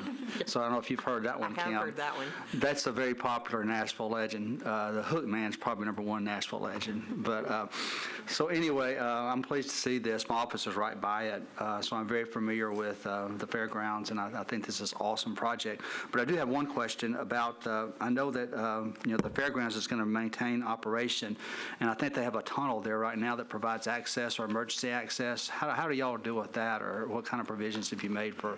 Are you talking about the tunnel to the Speedway? Mm-hmm. So but it's on that low side. I think it's on the Browns Creek side. So the bridge that accesses the Speedway right now will become a greenway bridge, and it will no longer serve as an access to the Speedway. So part of this is the removal where the pit is. That entire area, again, goes away as pavement, and that would have to be relocated outside of the floodway and those buffers. So that tunnel would no longer be used for so they would put another tunnel in, or another? There's a plan to put another access for the Speedway around on the north side. So that would be done at the same time as this project, I assume? Was that? Presumably, yes. Yeah. Okay. We've got a lot of moving parts. I'm just familiar with the area down there. We've got a lot of moving parts of all the elements of the fairgrounds right now. Sure. But that is in the plan. And the racetrack right now is the subject of an RFQ that has had 4 respondents that's under consideration right now. Sure. For future ideas of what to do with that facility. So that's up in the air, but Laura nor I can talk about it because we're on the selection committee. Well, that's just a curiosity. I mean, it has really not much to do with what you're asking today, and I appreciate your proposal, and you've got a very great team put together, and I'm excited about this project and what it will bring to this area, where my office is. So, I wanted to ask, is there anyone from the community to speak for or against? Open the floor up to the community. Seeing none, we'll move on. No, I'm very excited by this proposal. I think this will be a huge benefit to the area. I would like to see signs that educate the public, because I would be in that creek if I'm there. And I would say we will have signs. That we do have them already on the riparian areas. And we will also have some. We've had a lot of work with Metro Stormwater on the dog park, which is not what we're considering today, because that's inside the buffers. But we will have additional signage on that as well. Wonderful. Because that's a big issue. And is there a mowing and maintenance plan? There is. Okay. Let Laura address that, because there's a joint effort between the Parks Department and the Fair Board, and that has been being memorialized in an MOU that Laura worked on yesterday. Wonderful. Hi, thank you for having us. Yeah, we're really excited about this project. It was a fantastic opportunity coming in almost a year ago. Moving here and undertaking this project has been fantastic. And you're right, we have a great team put together. We are working actively with the Parks, Metro Parks currently to define that MOU as far as maintenance. Even though that the property remains Fairgrounds property, we will be working really closely on day-to-day maintenance and scheduling of the community park with Metro Parks. Wonderful. Wonderful. You might be interested to know that Laura came from the Milwaukee Parks Department. Wonderful. Coming here, so she gets parks. Great. Good to have you here. So on the maintenance side, I know you all had an arboretum down at the Riverfront Amphitheater Park. Do you envision having that level of quality management anytime in the future? The number of trees the quality of our trees along that edge, we don't have as broad of a range. And we're doing some reforestation. Most of that is being done with whips and saplings. So we are repopulating it, but as far as an arboretum and the 35 species, we probably would not, I don't foresee us reaching the 35 species.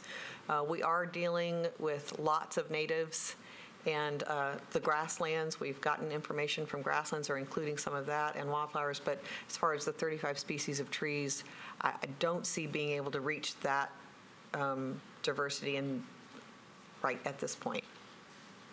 So for the benefit of other members of the committee, I'm seeing 10 acres of restored riparian vegetation, 75 tenths of an acre, a reforestation, and 1.8 acres of rain gardens. So it sounds like, staff, would this be sufficient mitigation in your mind for the maintenance that they're proposing? Yeah, I think so. Historically, we have been involved several times with this site over the years as far as looking at what might be done to enhance this area given the present and ongoing use. We in the past had approached Tennessee Stream Mitigation Program to look at options. That all fell through over time. So I think we were very excited, and I just want to publicly thank the group for their work working with us. I know at times staff has been a little bit persistent given the characteristics of this creek, and they've continued to work with us, and we do feel like that this is a significant improvement for this particular segment. We're going to keep sampling it with hopefully getting better results. We were out there this week getting some of the catch basins labeled with some interns and saw the herons and the beavers and whatnot, so we're continuing to investigate and hope that sometime soon we'll be able to submit data to TDEC. Mr. Chairman, I'm ready to make a motion. That's okay. Please. All right. I'm going to make a comment that is unrelated to the motion, but just want to encourage y'all to dream big for this site. I realize there's lots of limitations, but I know you all are capable of doing that if you're given the flexibility.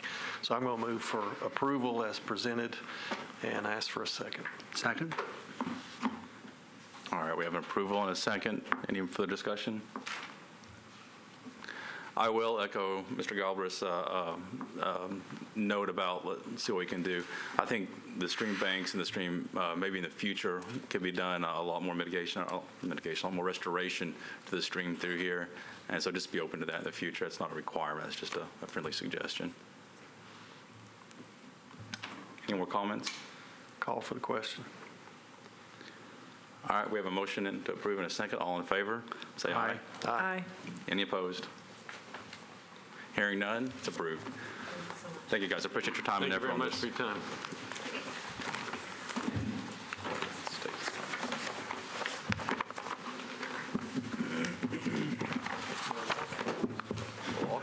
I haven't been told on this before. She didn't bring any beer with her. We have an expert from Milwaukee. That's a first.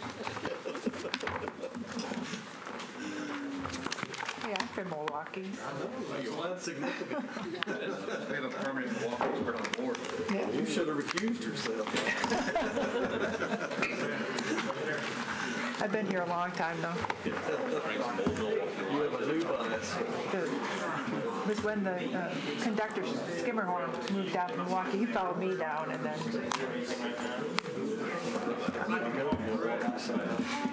It's a great city to visit.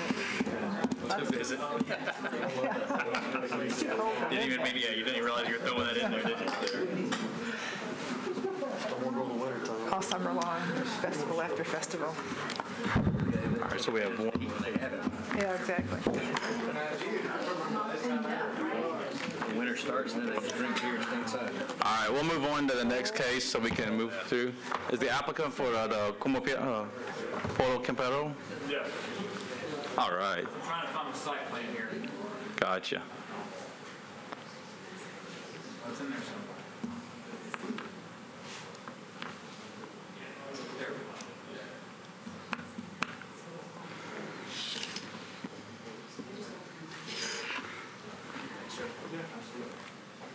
Good morning still.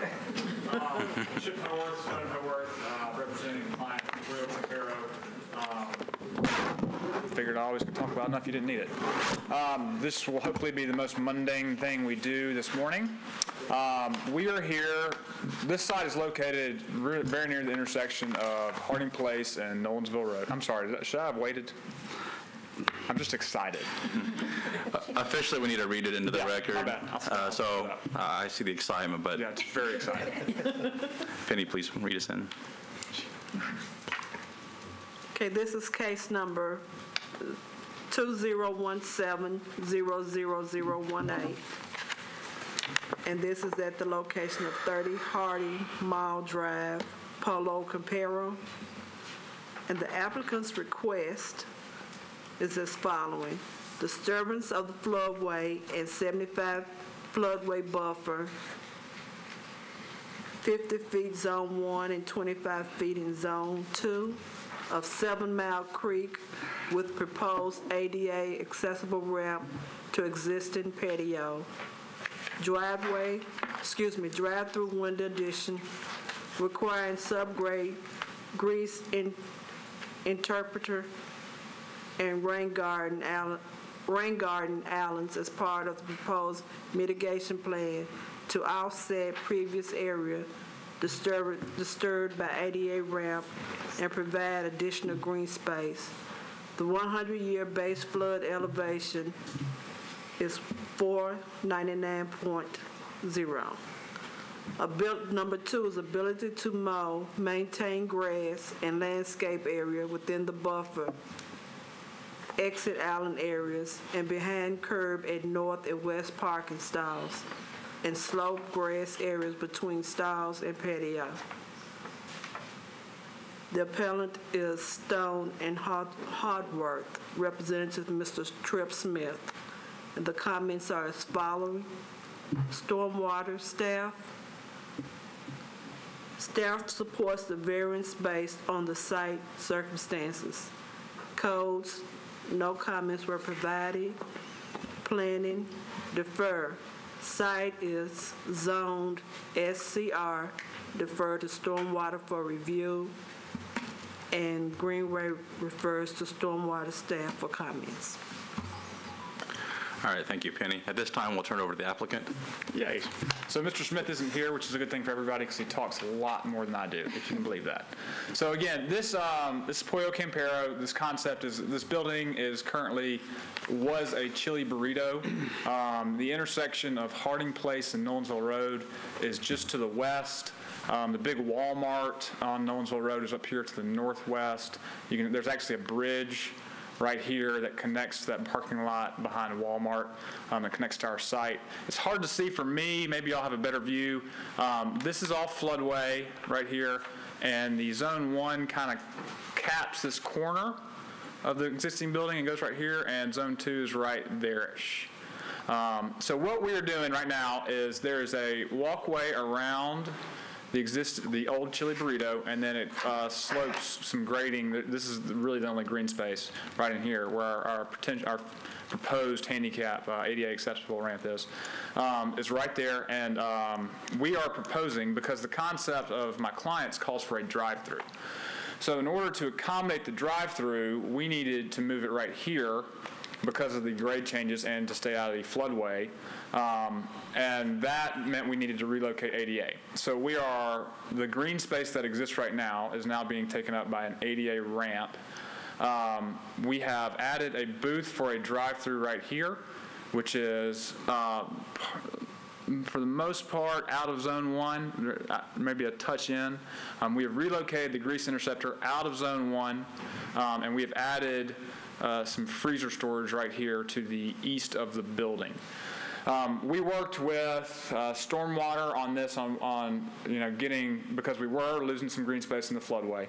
So we have added an island here in the middle of the parking lot to what I believe the term was with respect to the great Kimberly Hayes, a Kimberly rain garden at their request. I figured I'd get one laugh out of that. So this is a Kimberly rain garden right here. If we went any deeper, we were going to have to do handrails around it for safety. So we kept it as shallow as we could while still achieving design criteria necessary for a rain garden. And so what we are seeking right now is the ability to put this ADA ramp in the floodway, as well as some of this disturbance right here, or the Kimberly, I'm going to stop saying that, the rain garden partially in Zone 1 and then in Zone 2. And then maintenance for the green space that remains. Do we have an aerial image? Yeah, that would help. I think it makes it a lot simpler. And just for the record, this is an existing building. Do you know about what year it was built? I do not know what year it was built. I presume the chili burrito concept seemingly took off in the early 2000s, so I would at least guess then. Okay. But I don't know exactly when. So within, you have a pointer, don't you? Yes, sir. Can you show, you said something about a green area that's being lost. Can you show where that would be? About right there. Exactly. So mowed grass. Yeah, mowed, maintained. Perfect. Thank you. And what does the ramp do? What does it connect? The ADA? The ramp will connect the parking lot area right here. Our ADA parking spot will be, and the loading area will be right here. And the ADA ramp will connect. It'll go back and forth and connect to the front door, which will be right there. Parking lot to the, yes, sir. To the business. Okay. And your island is where again? You're right about there. New island. So you're gonna cut the concrete? Yes, sir. Okay, so you're gonna make it in an effort to offset the loss of green space right here. Okay. And where's the driveway? The drive-through going here? Drive-through, we're not touching the building, so the drive-through will loop in. See if I can do this with a steady hand. Kind of come this way, down, back, and then go back around. We're proposing to leave that little green space right there, the green circle. So your drive-through will be on the passenger side? No, it'll be on the driver's side. Oh, driver's side. Yeah. I got you. Yes. You just, I hadn't even really thought about that. You kind of shot me for a second. No, it'll be on the driver's side. And I was like, holy crap, that's a bad design. Yeah. Oh, yeah, sorry. Myself flipped over here. It's been a long morning. Yeah. But the little square you're adding in, is it a structural component into the Zone 1 buffer? The structure that we're, no, it's just a window. Because right now this is all lobby, and so we're going to repurpose where it is with the kitchen, and so just sticking out a little bit because we had needed room for the grease interceptor one, so we wanted to push this out away from, and just to make this so it wasn't such a harsh curve, wasn't really good turning radiuses in here, so we pushed the drive-through window out a little bit to make that an easier turn to make, and give us some more space for them to queue up. Cars to queue. Are you Trip? No, I'm not. I'm Chip. You're Chip. It's fine. All right, Chip. So did you track this through the whole process yourself? Yeah, Trip and I worked together. The conflict. So what did you think about that process? Through this process? Yeah, it was interesting. I mean, how difficult do you think that was? You're on television there, Chip. It wasn't the first time we had done it. Yeah. I hate to know that Paula is moving to somewhere else. She's extremely helpful in this process. But, the man here, just getting more. Well, I was just curious. I mean, for something this simple, to have to go through that a level of detail seems extreme to me. I don't know if there's any way a process could be streamlined on something like this that is this simple. But I mean, we've got flood profiles. We've got all kinds of information. I applaud the applicant for going through it, and I agree that this is a developed site, and these are minor revisions to an existing site. Exactly. Which maybe at some point we could look at ways to. Well, I mean, the move those staff's forward actually making a recommendation. And I don't think on a lot of the comments we get from staff, they're sort of just, here's the facts, and you make a decision. But in situations where it's fairly clear, I think that the staff should have some flexibility to come to us with a recommendation on something simple like this without an applicant having to go through so much detail. We talked about it before. Yeah. We respected the policy behind why we had to do it and understood that. Well, you seem very tolerant and patient, but I just wanted to ask the question because I did look at all the data that you had to assemble here. I was a bit surprised that there was not some form of consent agenda available to applicants to this committee. Well, anyway, I appreciate your patience. Happy to be here. Well, I'm going to help the process by making a motion we approve as presented. Second. We have a motion and a second. I'll call for a vote. All approved? Aye. Any opposed? Motion carries. Thank you all. Appreciate your time and your effort on this. Thank you. All right, guys, we need to move into the business section of our meeting.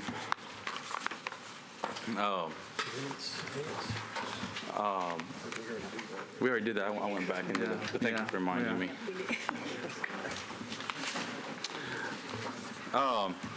The main thing that I know that we need to do is elect a new chairman. And so I've never really been through this process too much. We did a ballot. I guess we did it when we did a ballot before. We don't really have a real ironed out process. No, you don't do ballots. You do nominations, and then you. So did you announce that you were not going to be here anymore? Yeah, we did last time. Oh, okay. Where were you? I don't know. I must have. It was announced. I had to leave early that day. Oh, okay. gotcha. Well, I hate to see you go. I appreciate that. And for the record, this has been one of the highlights of my really professional career is being on this board. So I greatly appreciate everyone's input and guidance for me. And so I will miss you guys and Paula, whoever Paula's at.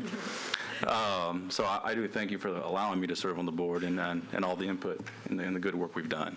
So I appreciate you guys. With that being said, I'll open the floor up for nominations. Isn't the vice chair just become chair? The floor is open for nominations. Second. And Slade, is it your time to accept or? He's thinking. He's very pensive over there. Yeah, opposite. I don't know that I do that, do It doesn't matter. It doesn't matter? Okay. Okay. I'm not willing to serve. No. Yeah, I am willing to do it. I'm not going to deny the opportunity to request that I don't be nominated, so that's. So can I comment on this? It is. Is the floor over to discussion? Yeah, sure. All right. Well, I think Slade would do an excellent job, based upon his legal standing and his understanding of how to parliamentary probably handle a process. I think you'd be very forceful to stop discussions that probably are too lengthy and debates that probably occur. And so I wholeheartedly support his nomination. I appreciate that, and I will second those comments. I think Slade will make an excellent chair for this committee. I move we elect him by acclamation and all nominations cease.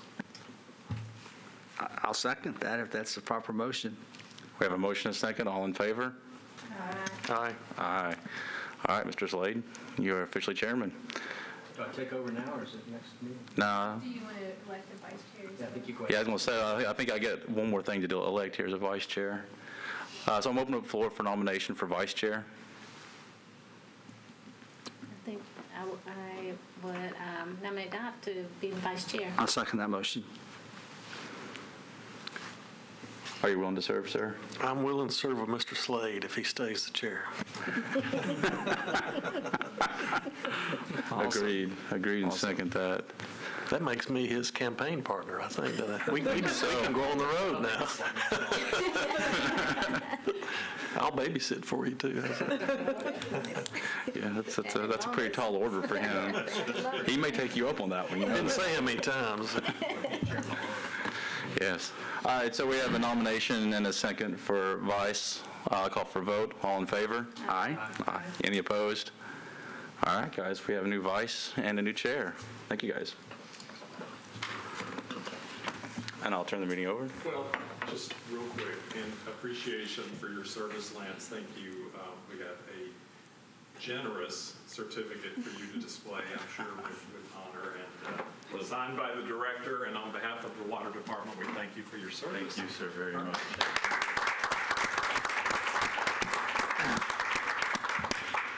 And one other thing, our new appointee is present, Carrie Stokes. I'll invite her to come up, and I hope you'll welcome her and let her tell you a little bit about herself. Sure. Well, hello. I'm Carrie Stokes, and I've met some of you, but not all of you, and I certainly appreciate the opportunity to serve. And so just a little bit about me. I came to Nashville to go to Vanderbilt. I have my undergrad and master's degree from there in civil and environmental engineering.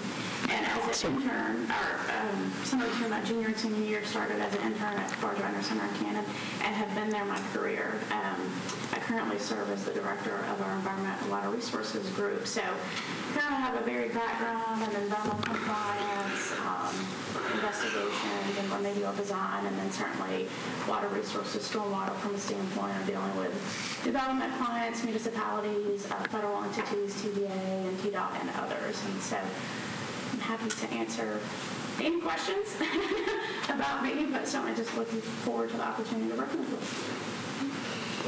Welcome. Welcome.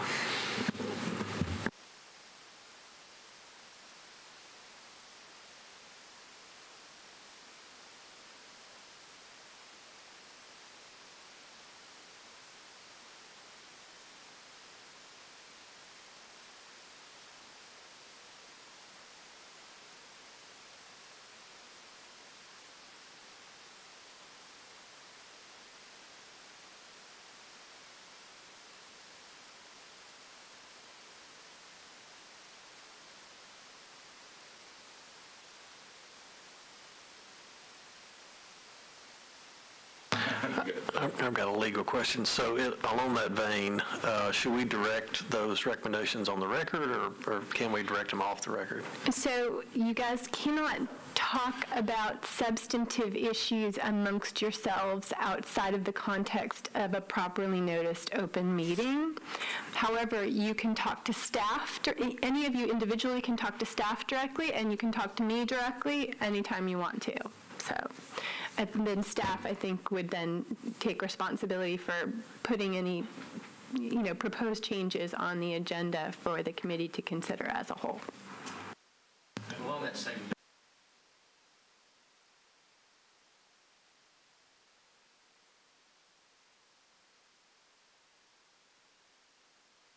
committee we are, did she forward that to you? Just say, I'd like some, I wrote my own language, which I think probably meets what we ought to do, but I wouldn't mind having a standard. So there is an AG opinion about members of boards and commissions having ex parte contact with members of the public who may come before them. And you're correct. Basically, that this type of board or commission sits in kind of a quasi-judicial or administrative kind of form of review. And so because of that, you're a little bit more like a judge, and so the ex parte contact is inappropriate, whereas, a committee that kind of creates legislation like council, the ex parte contact happens all the time, and it's kind of the constituent feedback that they need to develop the legislation that they're charged with developing. So they're very different types of bodies, basically, but this is the type where you're correct to be concerned about that. But I'd be glad to recirculate that AG opinion. If you could forward that email. Okay, because I To Penny. sent it to Steve to let him look at it, but I can I just, forward it yeah, to you. and if you could just let us send it out to the group so that, because I went ahead and put together a 2-sentence just blurb that says, this is why I can't talk, please Right. contact Penny. Right. But if you could check that, rewrite it, whatever, and send it out to the group, that way we can have it, just cut it and paste it into our responses. I mean, she went online and found my email. I mean, she probably did exactly what she thought. Yeah, I mean, yeah, I mean, it is very common for people to do that. All of the, I think there was an ordinance saying that all council members, or excuse me, all committee and commission and board members' emails had to be, publicly available. And so, I mean, there is that issue, but it sounds like you responded very appropriately. Yeah. So along the lines of this type of conversation, I would love to see us schedule a session to talk about administrative procedure, consent, calendar opportunities, ways to empower staff to handle more routine things like happens in the state and federal level, and of course have the proper legal and regulatory guidance as to what we're allowed to change. But secondly, and this is intended as a closing comment for me, we need formal written staff feedback on individual cases in the record.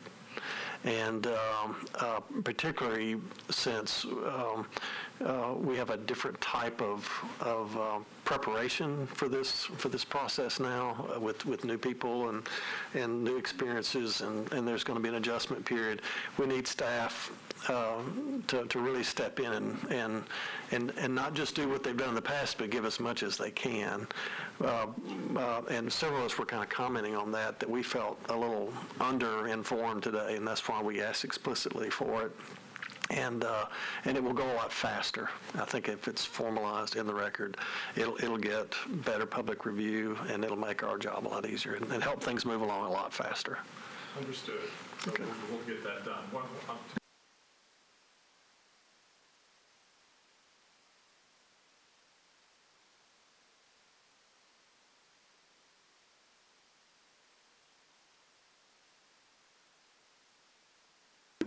Aspects of it, and then we can talk beyond that, and depending on how many sessions y'all feel like we need to do, and then talk about what staff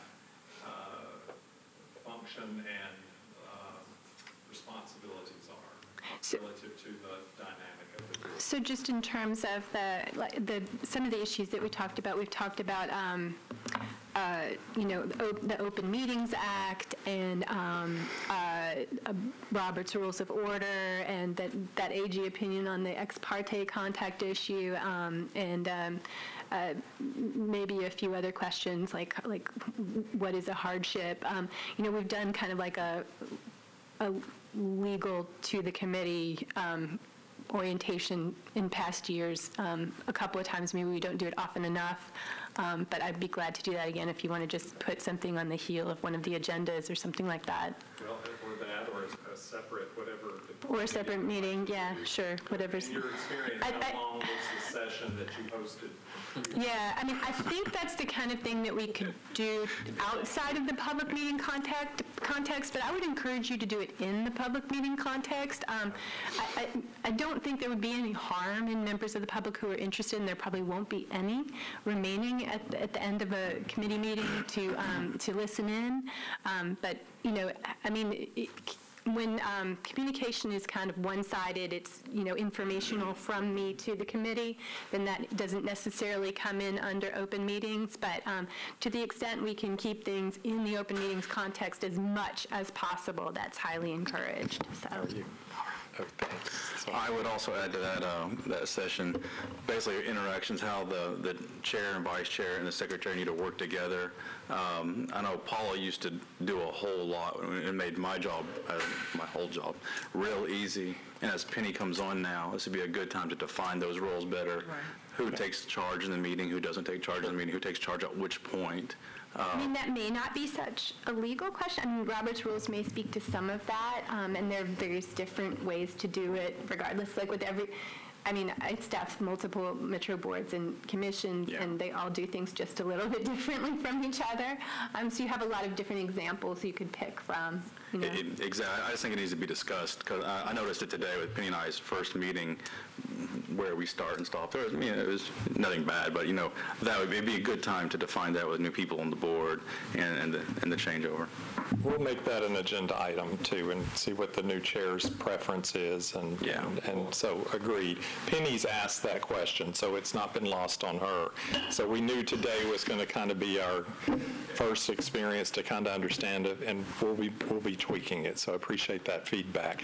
You did a great job. Yes, I think so. And familiarity with some of the terminology, some of the terms that come before this group are not commonly used terms, so we'll be working on some of those. But I will ask, unless you want to decide today, we can send out a doodle poll on when to have the sessions. If that's acceptable, you can go back and look at your own schedules. I think we ought to try to append it. Okay. It's probably difficult for everybody as it is to make them more fun. Meetings are getting long right now.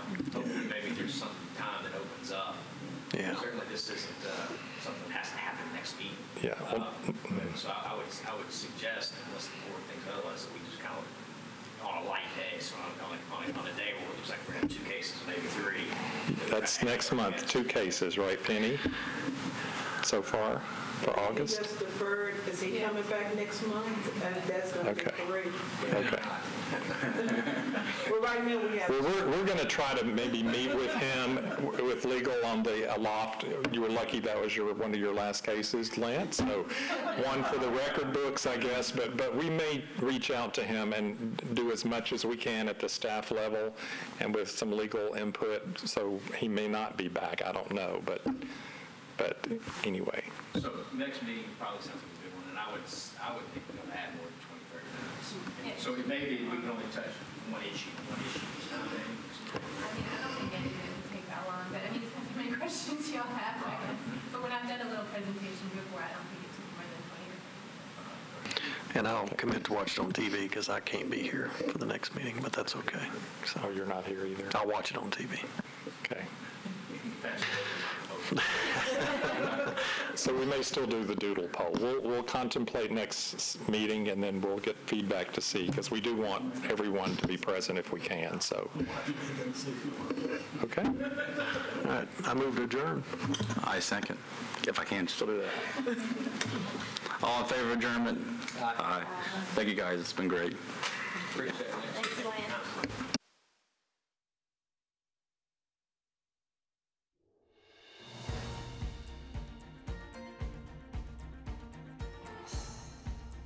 This has been a service of the Metro Nashville Network. If you would like to see this presentation again, or for more information about this and other programs, visit nashville.gov.